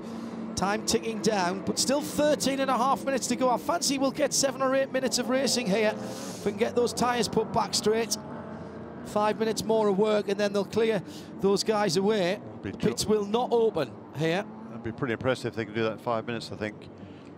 John, there's a fair bit of shuffling around to do there, plus well, it's not far to get those vehicles out of the way. They can go over get them onto the Patriot course, and then they'll double back around to underneath us here. The Nissan GTR, which has done safety car duties here for a little while now, is heading the field up. So, do we get a final dash for cash then between the 2 Porsches? And it brings Corvette back in, and Ford, we've paired them up again, Noah's Ark style, Porsche, Corvette, Ford, BMW. Now, in fairness, the 24 car, I think, has fallen off the lead lap now for Jesse Krohn. Yes, it has. But the other 7 are still on the lead lap. And GT Daytona, well, perm anyone from the top 9, really, in the finishes we've seen recently.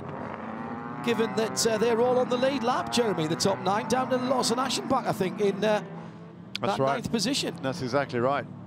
So, yeah, and you're right. If you look at the laps they've been turning, I think Bleekemolen, as we've kind of documented, number 33 car has looked super strong this weekend. It's been, I think, measuring the pace there for Jeroen Bleekemolen after making that pit stop with what was it, 55 minutes to go or thereabouts.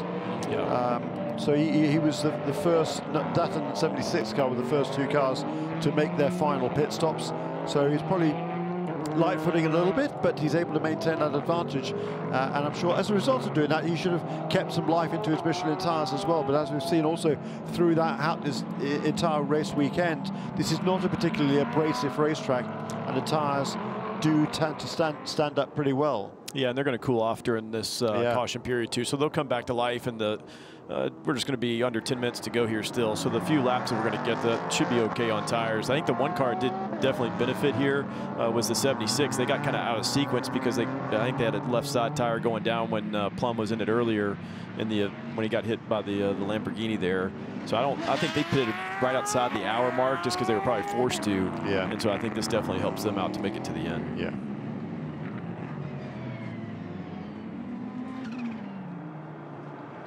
Lights are out on the pace cars we're seeing here. On, told you. Yeah, so right. Here we go. They're doing better than you. Well, by the time they get round, there'll be about 8 minutes to go. Yeah. So I'm pretty happy with that. Normally, I don't like to make those kind of predictions, but the guys have been on it this weekend. They've been consistently brilliant this weekend. They really have.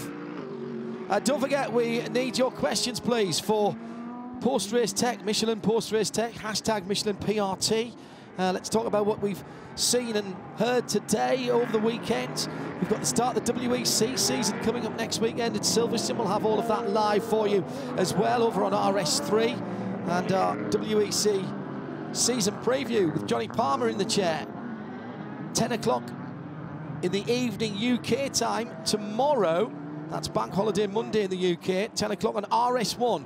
Johnny Palmer and Paul Truswell, I believe, discussing the potential for the new soccer season style, starting in the autumn and running through to the summer for the WEC calendar.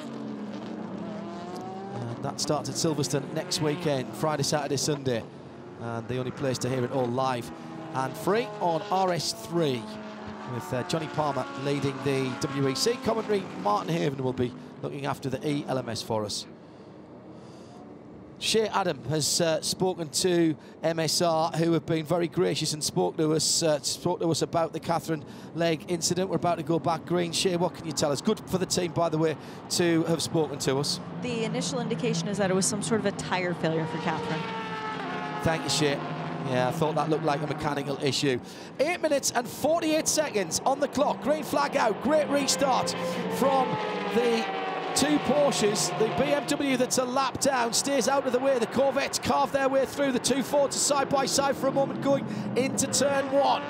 The old concertina back together. What's happening in GTD? Side-by-side action. There's no doubt to me that that's the McLaren going down the inside. That's the 76 car. Paul Holton and Andy Lally side-by-side. Townsend Bell was in there as well. This could be a big shuffle around. Bleekemolen's got the drop on the rest of the field, though, in GTD. The 33 wins AMG. Porsche Nick Tandy from Earl Bamber. Half a second as they went across the line.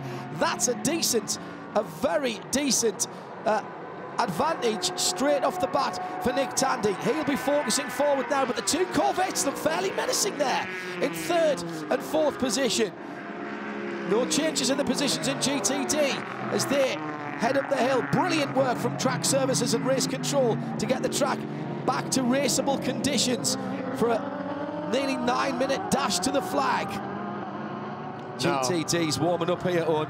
Yeah, and Patrick Long, of course, is right back he closed in up, this. yeah, and he's got a fast car underneath him. Yeah, that number 48 car that's tucked in there, that is a couple of laps down with Brian Sellers at the wheel of that car. Had problems early on. But all the rest of those cars are in the mix. Let's go see if Garcia can hang in them. It seemed like they had some short run pace with them, you know, earlier on when we had the other caution, that the Corvettes could kind of hang in there for a little bit. So we only got 7 minutes to go, so see if they can just hang on to the two Porsches here and put just a little bit of pressure on them. Apparently not. All of a sudden, right away, the two Porsches stretched out to that's a good second over the two Corvettes.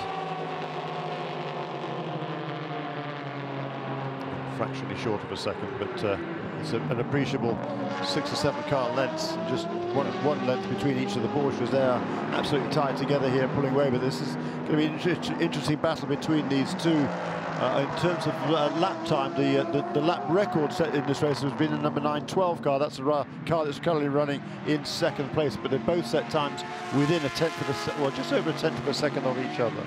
Yeah, they get to battling too much, they'll bring Garcia right into this. True. Yeah, that's a good point. That's a good point. Just a quick note on Catherine Legge's incident. Initial report saying it's a tyre failure on that car. Michelin will be looking at that, of course, working with the team. There was some bodywork damage, which may have been a contributing factor there, but I will say the GTD car stood up very well to what looked to have been a high-speed incident. The cockpit area, despite having some quite heavy strikes by bundles of tyres, and quite quick stop for that car. Catherine able to get out under her own steam. So we'll wait to hear from the team and from Michelin about the cause of that. But it did look like there was some kind of mechanical or technical issue with that car. It went straight off at speed, clearly. 5.5 minutes to go. Best wishes to Catherine Legge. She'll feel a bit sore in the morning from where the seatbelts did their job. Porsche, Corvette, Ford, BMW. That's GT Le Mans, and as quick as I've said it, they've gone through. 4 seconds between the top 7. Leading, Ben Keating's number 33, Jerome Bleekemolen, now just being closed down a little bit by the second place Acura NSX, going across the line now. The Wins car, followed by the AutoNation car, then the plaid Porsche, then the WeatherTech Ferrari. Tony Vielander in with a bit of a shout here, as well as the dark grey number 73 Park Place Porsche, Pat Long, the Californian in that car. GTD still battling. GT Le Mans, can we possibly see Antonio Garcia get close enough to the Porsche to put some kind of move on them? Demon late braking from Antonio earlier on. He's keeping the second place car in sight. Tandy just stretching away a tiny bit. Only just over half a second between second place and the first of the Corvettes. Then his teammate about the same behind. And watch out for the first of the Ford GTs, the light blue and red number 67, Richard Westbrook. Is he the man most likely at the moment, Jeremy Shaw? Well, I don't know. I mean, all these cars, again, they're pretty closely matched. The Porsches have definitely got the legs on everybody, though, in this race. They're the only cars to have lapped under 1 minute 41 seconds, and I expect that to continue to the end of this race. But between the Chevys and the Fords, very, very little to choose between them.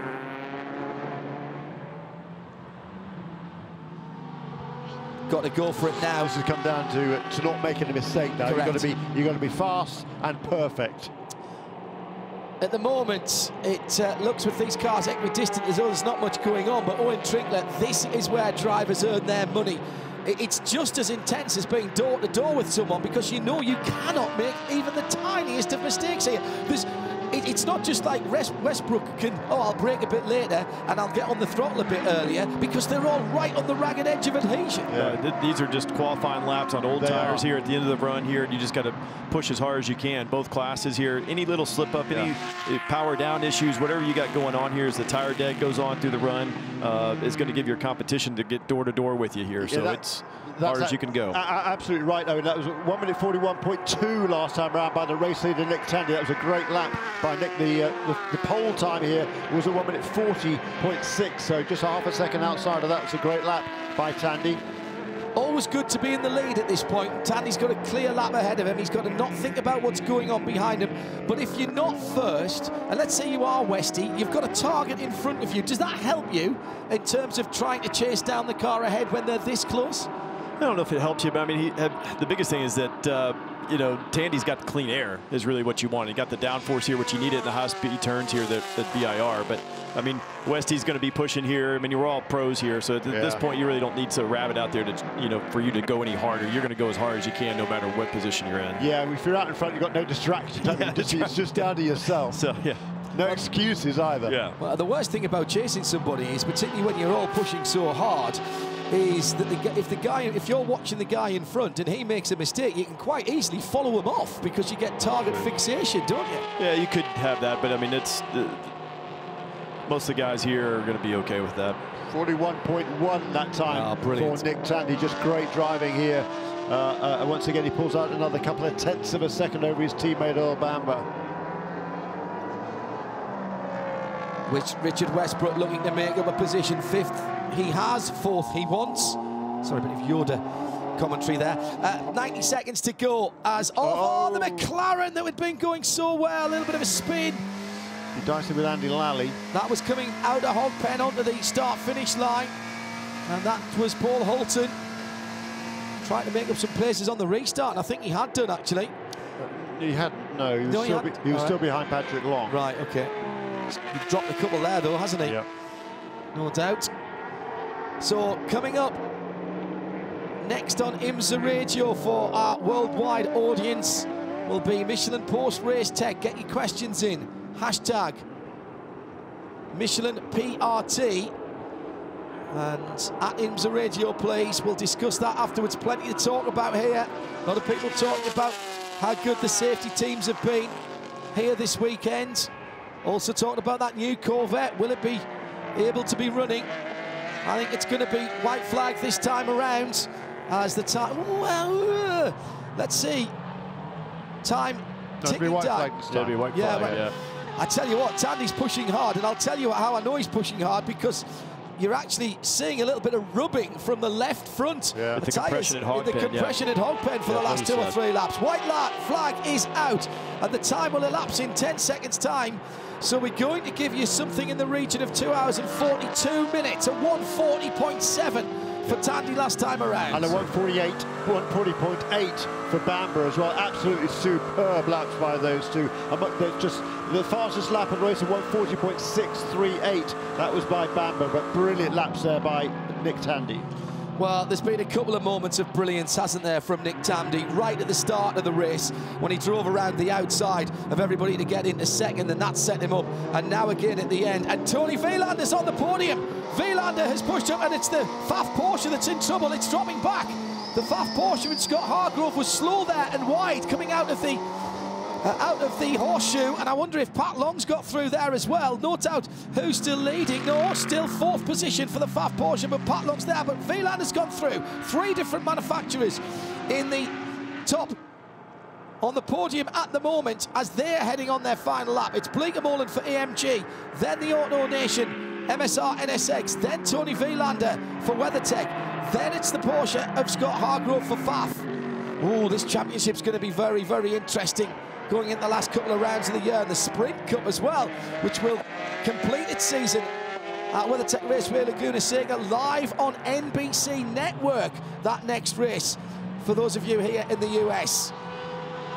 Nick Tandy with 2 pieces of absolute brilliance. Outside pass at the start to get to second, and then pulled the pin on the restart. Great pit work. 911 wins it for Pilet and Nick Tandy. Championship leaders Earl Bamber and Lawrence Vanthoor pegged back by a few points, but it's a Porsche 1-2, and Porsche are manufacturers champions for 2019 in GT Le Mans. An equally brilliant team effort for the 33 and the wins AMG. Ben Keating doing a super job when there was mayhem around him earlier on. Handed the car over to Bleekemolen unmarked.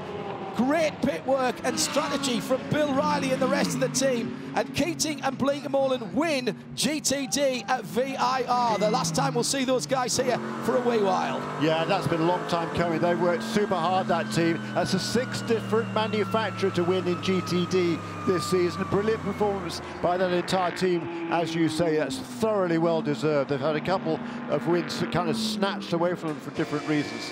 Congratulations, Patrick Pilet. With this win, you become the winningest driver in GTLM. Since the merger, you now have 12 victories, and Porsche got the Manufacturers' Championship, so it's an all-around pretty good day.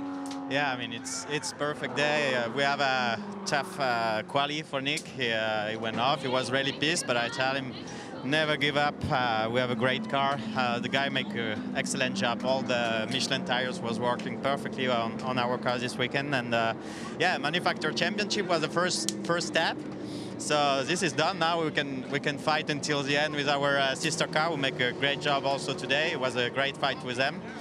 And yeah, we will try to make their life a bit more difficult for the driver championship. Even if it's not easy, we will never give up until the end. But yeah, it's a great day for Porsche. Congratulations, Patrick. Thank you. Very excitable, Patrick Pilet. Apologies for the slightly colourful language there, as they have got their win in the bag, an inch closer to the win total of their teammates. Now, they've won the long races before now. This is the first of the sprint races that they have won. We'll let Shea try and hustle down to the 33 squad, where Ben Keating and Bill Riley are already celebrating their GT Daytona victory. Owen Trinkler, you've been with us right the way through. As far as Porsche's concerned, a perfectly controlled and paced race from Porsche. They had the pace on the field. They still had to execute, and did. Nick Tandy and Patrick Pilet combining brilliantly, and 2 fantastic pieces of driving from Nick Tandy at either ends of the race. Yeah, what a great performance by Porsche here today at VIR. I mean, they just weren't going to let the strategy get away from them like they have the last couple of races. So they had the pace today. Looks like the car was just brilliant over the bumps, and especially out of Oak Tree. It would just go right over the curbing and just didn't miss a beat at all. Put the power down so brilliantly, and just what an awesome win. I mean, they just dominated today. You drive the GT4 version of the AMG GT. The GT3 has won here today. Hats off to Ben Keating and to Jerome Bleekemolen. But Bleekemolen can't do that if Ben Keating doesn't get the car to him in perfect condition, in absolute mayhem going on. Oh, there was all kinds of stuff going on. Like, he was in the middle of that tornado that was going on with the 5 or 6 cars that were battling there in GTD, and Ben did an awesome job. And those guys have been fast here. They just had different things happen here the last couple of years where they couldn't be on the podium or win the race, and they did the right call. Bill did the right thing they need to do, is get the track position, get Jerome out front, and then to set sail from there. total team performance there. Oh, We've seen it from your brilliant. guys and Yeah. Giovanna's Motorsport before. That's very reminiscent of what your guys do. It is. It's just, I mean, even Porsche, Bill Riley, it's all team performance here. It's the drivers, it's the crew, everybody involved. You don't win races just with the drivers. You win races with everybody. Well, Ben Keating, the last time you won this race, you got a nice little ring for winning the Oak Tree Grand Prix. This time, you get a nice little Michelin Man trophy. Almost as good? It may be better. It has to be better. You know, I think we got third place here a few years ago, and of all the trophies on my trophy case, the little metal Michelin Man, the little metal bibendum, has got to be my favorite. So I'm very excited that he's going to have a friend up there with him. Well, and a gold one instead of a bronze one, so that's even better. Woo! Congratulations, Ben. Thank you. A very happy Ben Keating there, and rightly so. Blake Morland did a bit of extra racing this weekend down at South Boston Speedway in the late model, qualified 6th for that, and was running solidly in the top 10 before he had some technical issues. But he has done really well. Gets out of the car, and he's just taking the helmet off at the moment. We'll get a chat with the winning drivers as soon as we can. Jeremy Shaw, meantime, is doing a bit of quick arithmetic, so I'll leave him to that for the moment with a reminder of your questions, please, at IMSA Radio for Michelin Post Race Tech, hashtag Michelin PRT. Still waiting for an official word on Catherine Legg and that incident, and the potential of a photographer there who was involved in that as well, but looked to have been walking around. That's good news, and we'll get you the details of that as soon as we can. Jeremy, how are you doing with the numbers? What would you like to go with first? You tell me. Well, let's do GTD then, if you've got that. Let's do GTD. Yeah. The season-long championship, Mario Farnbacher and Trent Hinman already came in with a huge lead. It's now even huger. Zachary Robichaud will, I think, move ahead of Bill Arblin and Robbie Foley into second place, but a long, long way behind in the season-long championship. However, in Sprint Cup, Zachary Robichaud will extend his lead. It was 5. Oh no, excuse me. He won't extend his lead. He will still lead on 175. I reckon, though, with the second place finish today, Trent Hinman and Mario Farnbacher, the overall championship leaders, will be just one marker behind him, 175 to 174. With one race to go, then time out. Race to go, so whoever finishes ahead of the other will win that. In the manufacturers, in the Sprint Cup for GTD, Porsche came in here with a 2-point edge over Lexus. That will now be a 5-point edge, I believe, over Lexus, with Acura 3 points further back there. In the season-long championship for the manufacturers, Acura led coming in here and will continue to do so. 242 for Lexus, 234 for Lamborghini. Porsche on 231 will move 1 point ahead of Lexus into third place. GT Le Mans. Yeah, GT Le Mans. Porsche win the championship. Porsche win the championship. They'd already They were close to it anyway, except for the shouting. Yeah. All they had to do was start. So that's done and dusted. In second place, Ford will still lead Chevrolet, but rather by 8 points, it'll now be by 6. In the Drivers' Championship, 280 points now for Vanthoor and Bamber to the 269 of today's race winners, Pilet and Tandy. So just 11 points between them. Jan Magnussen and Antonio Garcia, with a third place finish, will move back ahead of Richard Westbrook and Ryan Briscoe. Magnussen Garcia will be 10 points behind Pilet and Tandy, to get 10 points from second to third. And don't forget that Sprint Cup final race is the next race of our season. It's live on NBC Network for those of you in the USA, and that'll be at WeatherTech Raceway, Laguna Seca. The rest of the season, the full season, and of course the Endurance Cup will all come to a head at Motul Petit Le Mans in early October. Shea Adam is down in the scrum at the Victory Circle. Shea, have you been able to hunt down any of the drivers for us? Yeah, actually, Jan Magnussen was kind enough to walk over, and he said it's not exactly what they came for, but Jan, it still moves you back up ahead of the pesky Ford in the championship, so you've got to be happy with that. Oh yeah, for sure. It's podium is great for the championship, but we are so hungry for a win, and but the team did great this weekend. car was fantastic all the way through. We had an exciting qualifying yesterday. Some good racing today. There's a small miscommunication between Antonio and Mueller, but yeah, both came back from that, and yeah, on the podium is great, but we want to win. And congratulations also on Kevin's wedding recently. Thank you. It was a fantastic weekend last weekend as well. Yeah, it looks like that was a lot of fun. I like that, and I'm going to use that one in future. If I ever get called for contact, it was a miscommunication between me and the guy that I fired into. Owen Trinkler's writing that down and storing that up. I got to use that one to Bo Barfield there. Yeah, absolutely. Yeah, Magnussen, philosophical as ever, Jeremy. Not what they came for, but they'll move ahead of their Ford. That mighty battle between Ford and Chevrolet Corvette in the Drivers' Championship as well. But they're desperate for a win. It's been a long time since they've been on the top step of the podium, and particularly, of course, for Jan and for Antonio Garcia, who managed to win a championship without winning a race. Yeah, it's been really frustrating for those guys. I mean, they come so close so many times. They've had, I think, what, 7 or 8 front row starts since they last had a win. So, yeah, somewhat frustrating for Magnussen Garcia. In terms of the GTD Championship, you said they are leading by more now. So Mario's just Mario Farnbach has stretched his lead in GT Daytona after that victory, Shea. By how much, though? I want to be able to give him a number. All right, okay. If you don't mind, Jeremy. We'll do that. Okay. We'll do that quickly. You get cracking. Okay. Well, I've got good news for Mario, but I can't tell you just quite yet how much you've stretched the championship lead up to. But that battle at the end with Jerome Blake-Mullen, were you having fun driving with your old rival out there on track, your old teammate? Yeah, basically I was biting my fingernails my own because he was pretty quick.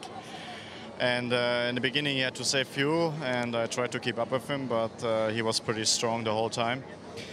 But I tried to do my best to stay on him, and maybe took my chance at one point, maybe with traffic or something, but in the end he was stronger than us, and I know I didn't, or he probably knew that I didn't want to do a lot of risk because we were working for the big one here, and obviously today was a really good day for us. And a really bad day, unfortunately, for Turner Motorsports, which means that the gap has stretched 37 points now for you and Trent Hinman going into the next round of the championship. Your advantage. Congratulations on that. And 2 years in a row, a podium here at VIR. Thank you. Yeah, really have to thank the crew guys. We had a rough start into the weekend. We've been a little bit lost the first 2 days, and today and yesterday in the qualifying we made a big move forward. Good job. Thank you. Yeah, good stuff. That championship edging closer and closer, but still got to deliver that in the last couple of rounds. Magnificent stuff here at VIR.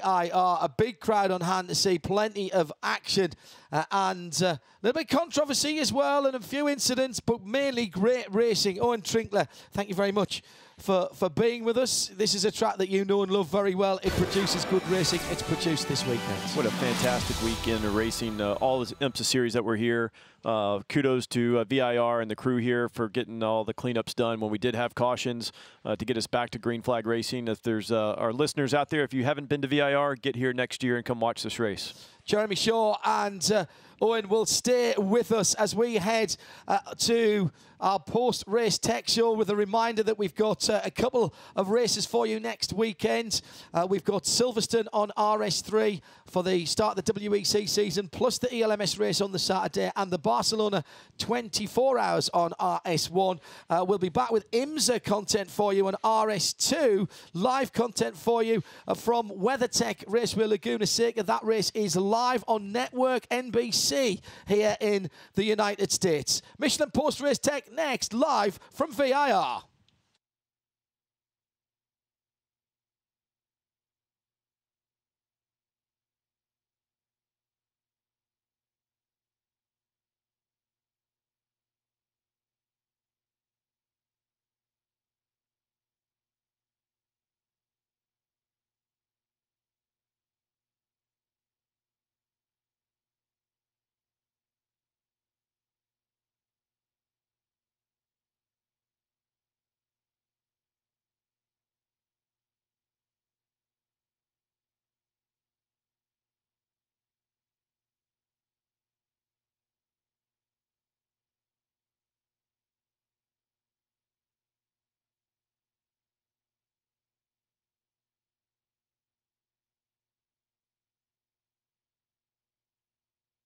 queue. I think that's the correct way to start this, as has become the general consensus down through this season of IMSA Racing. We're live at VIR. Shea Adam, I think, is still with us down there, and we'll chip in. You still there, Shea? Yeah, hello. Excellent. Excellent. I'm running out of interview subjects, though, because I keep calling him up to the podium.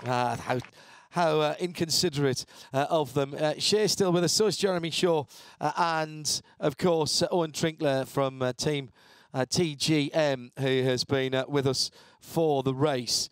Let's get your thoughts over this weekend of racing and what we've just seen at Michelin PRT hashtag Michelin PRT at IMSA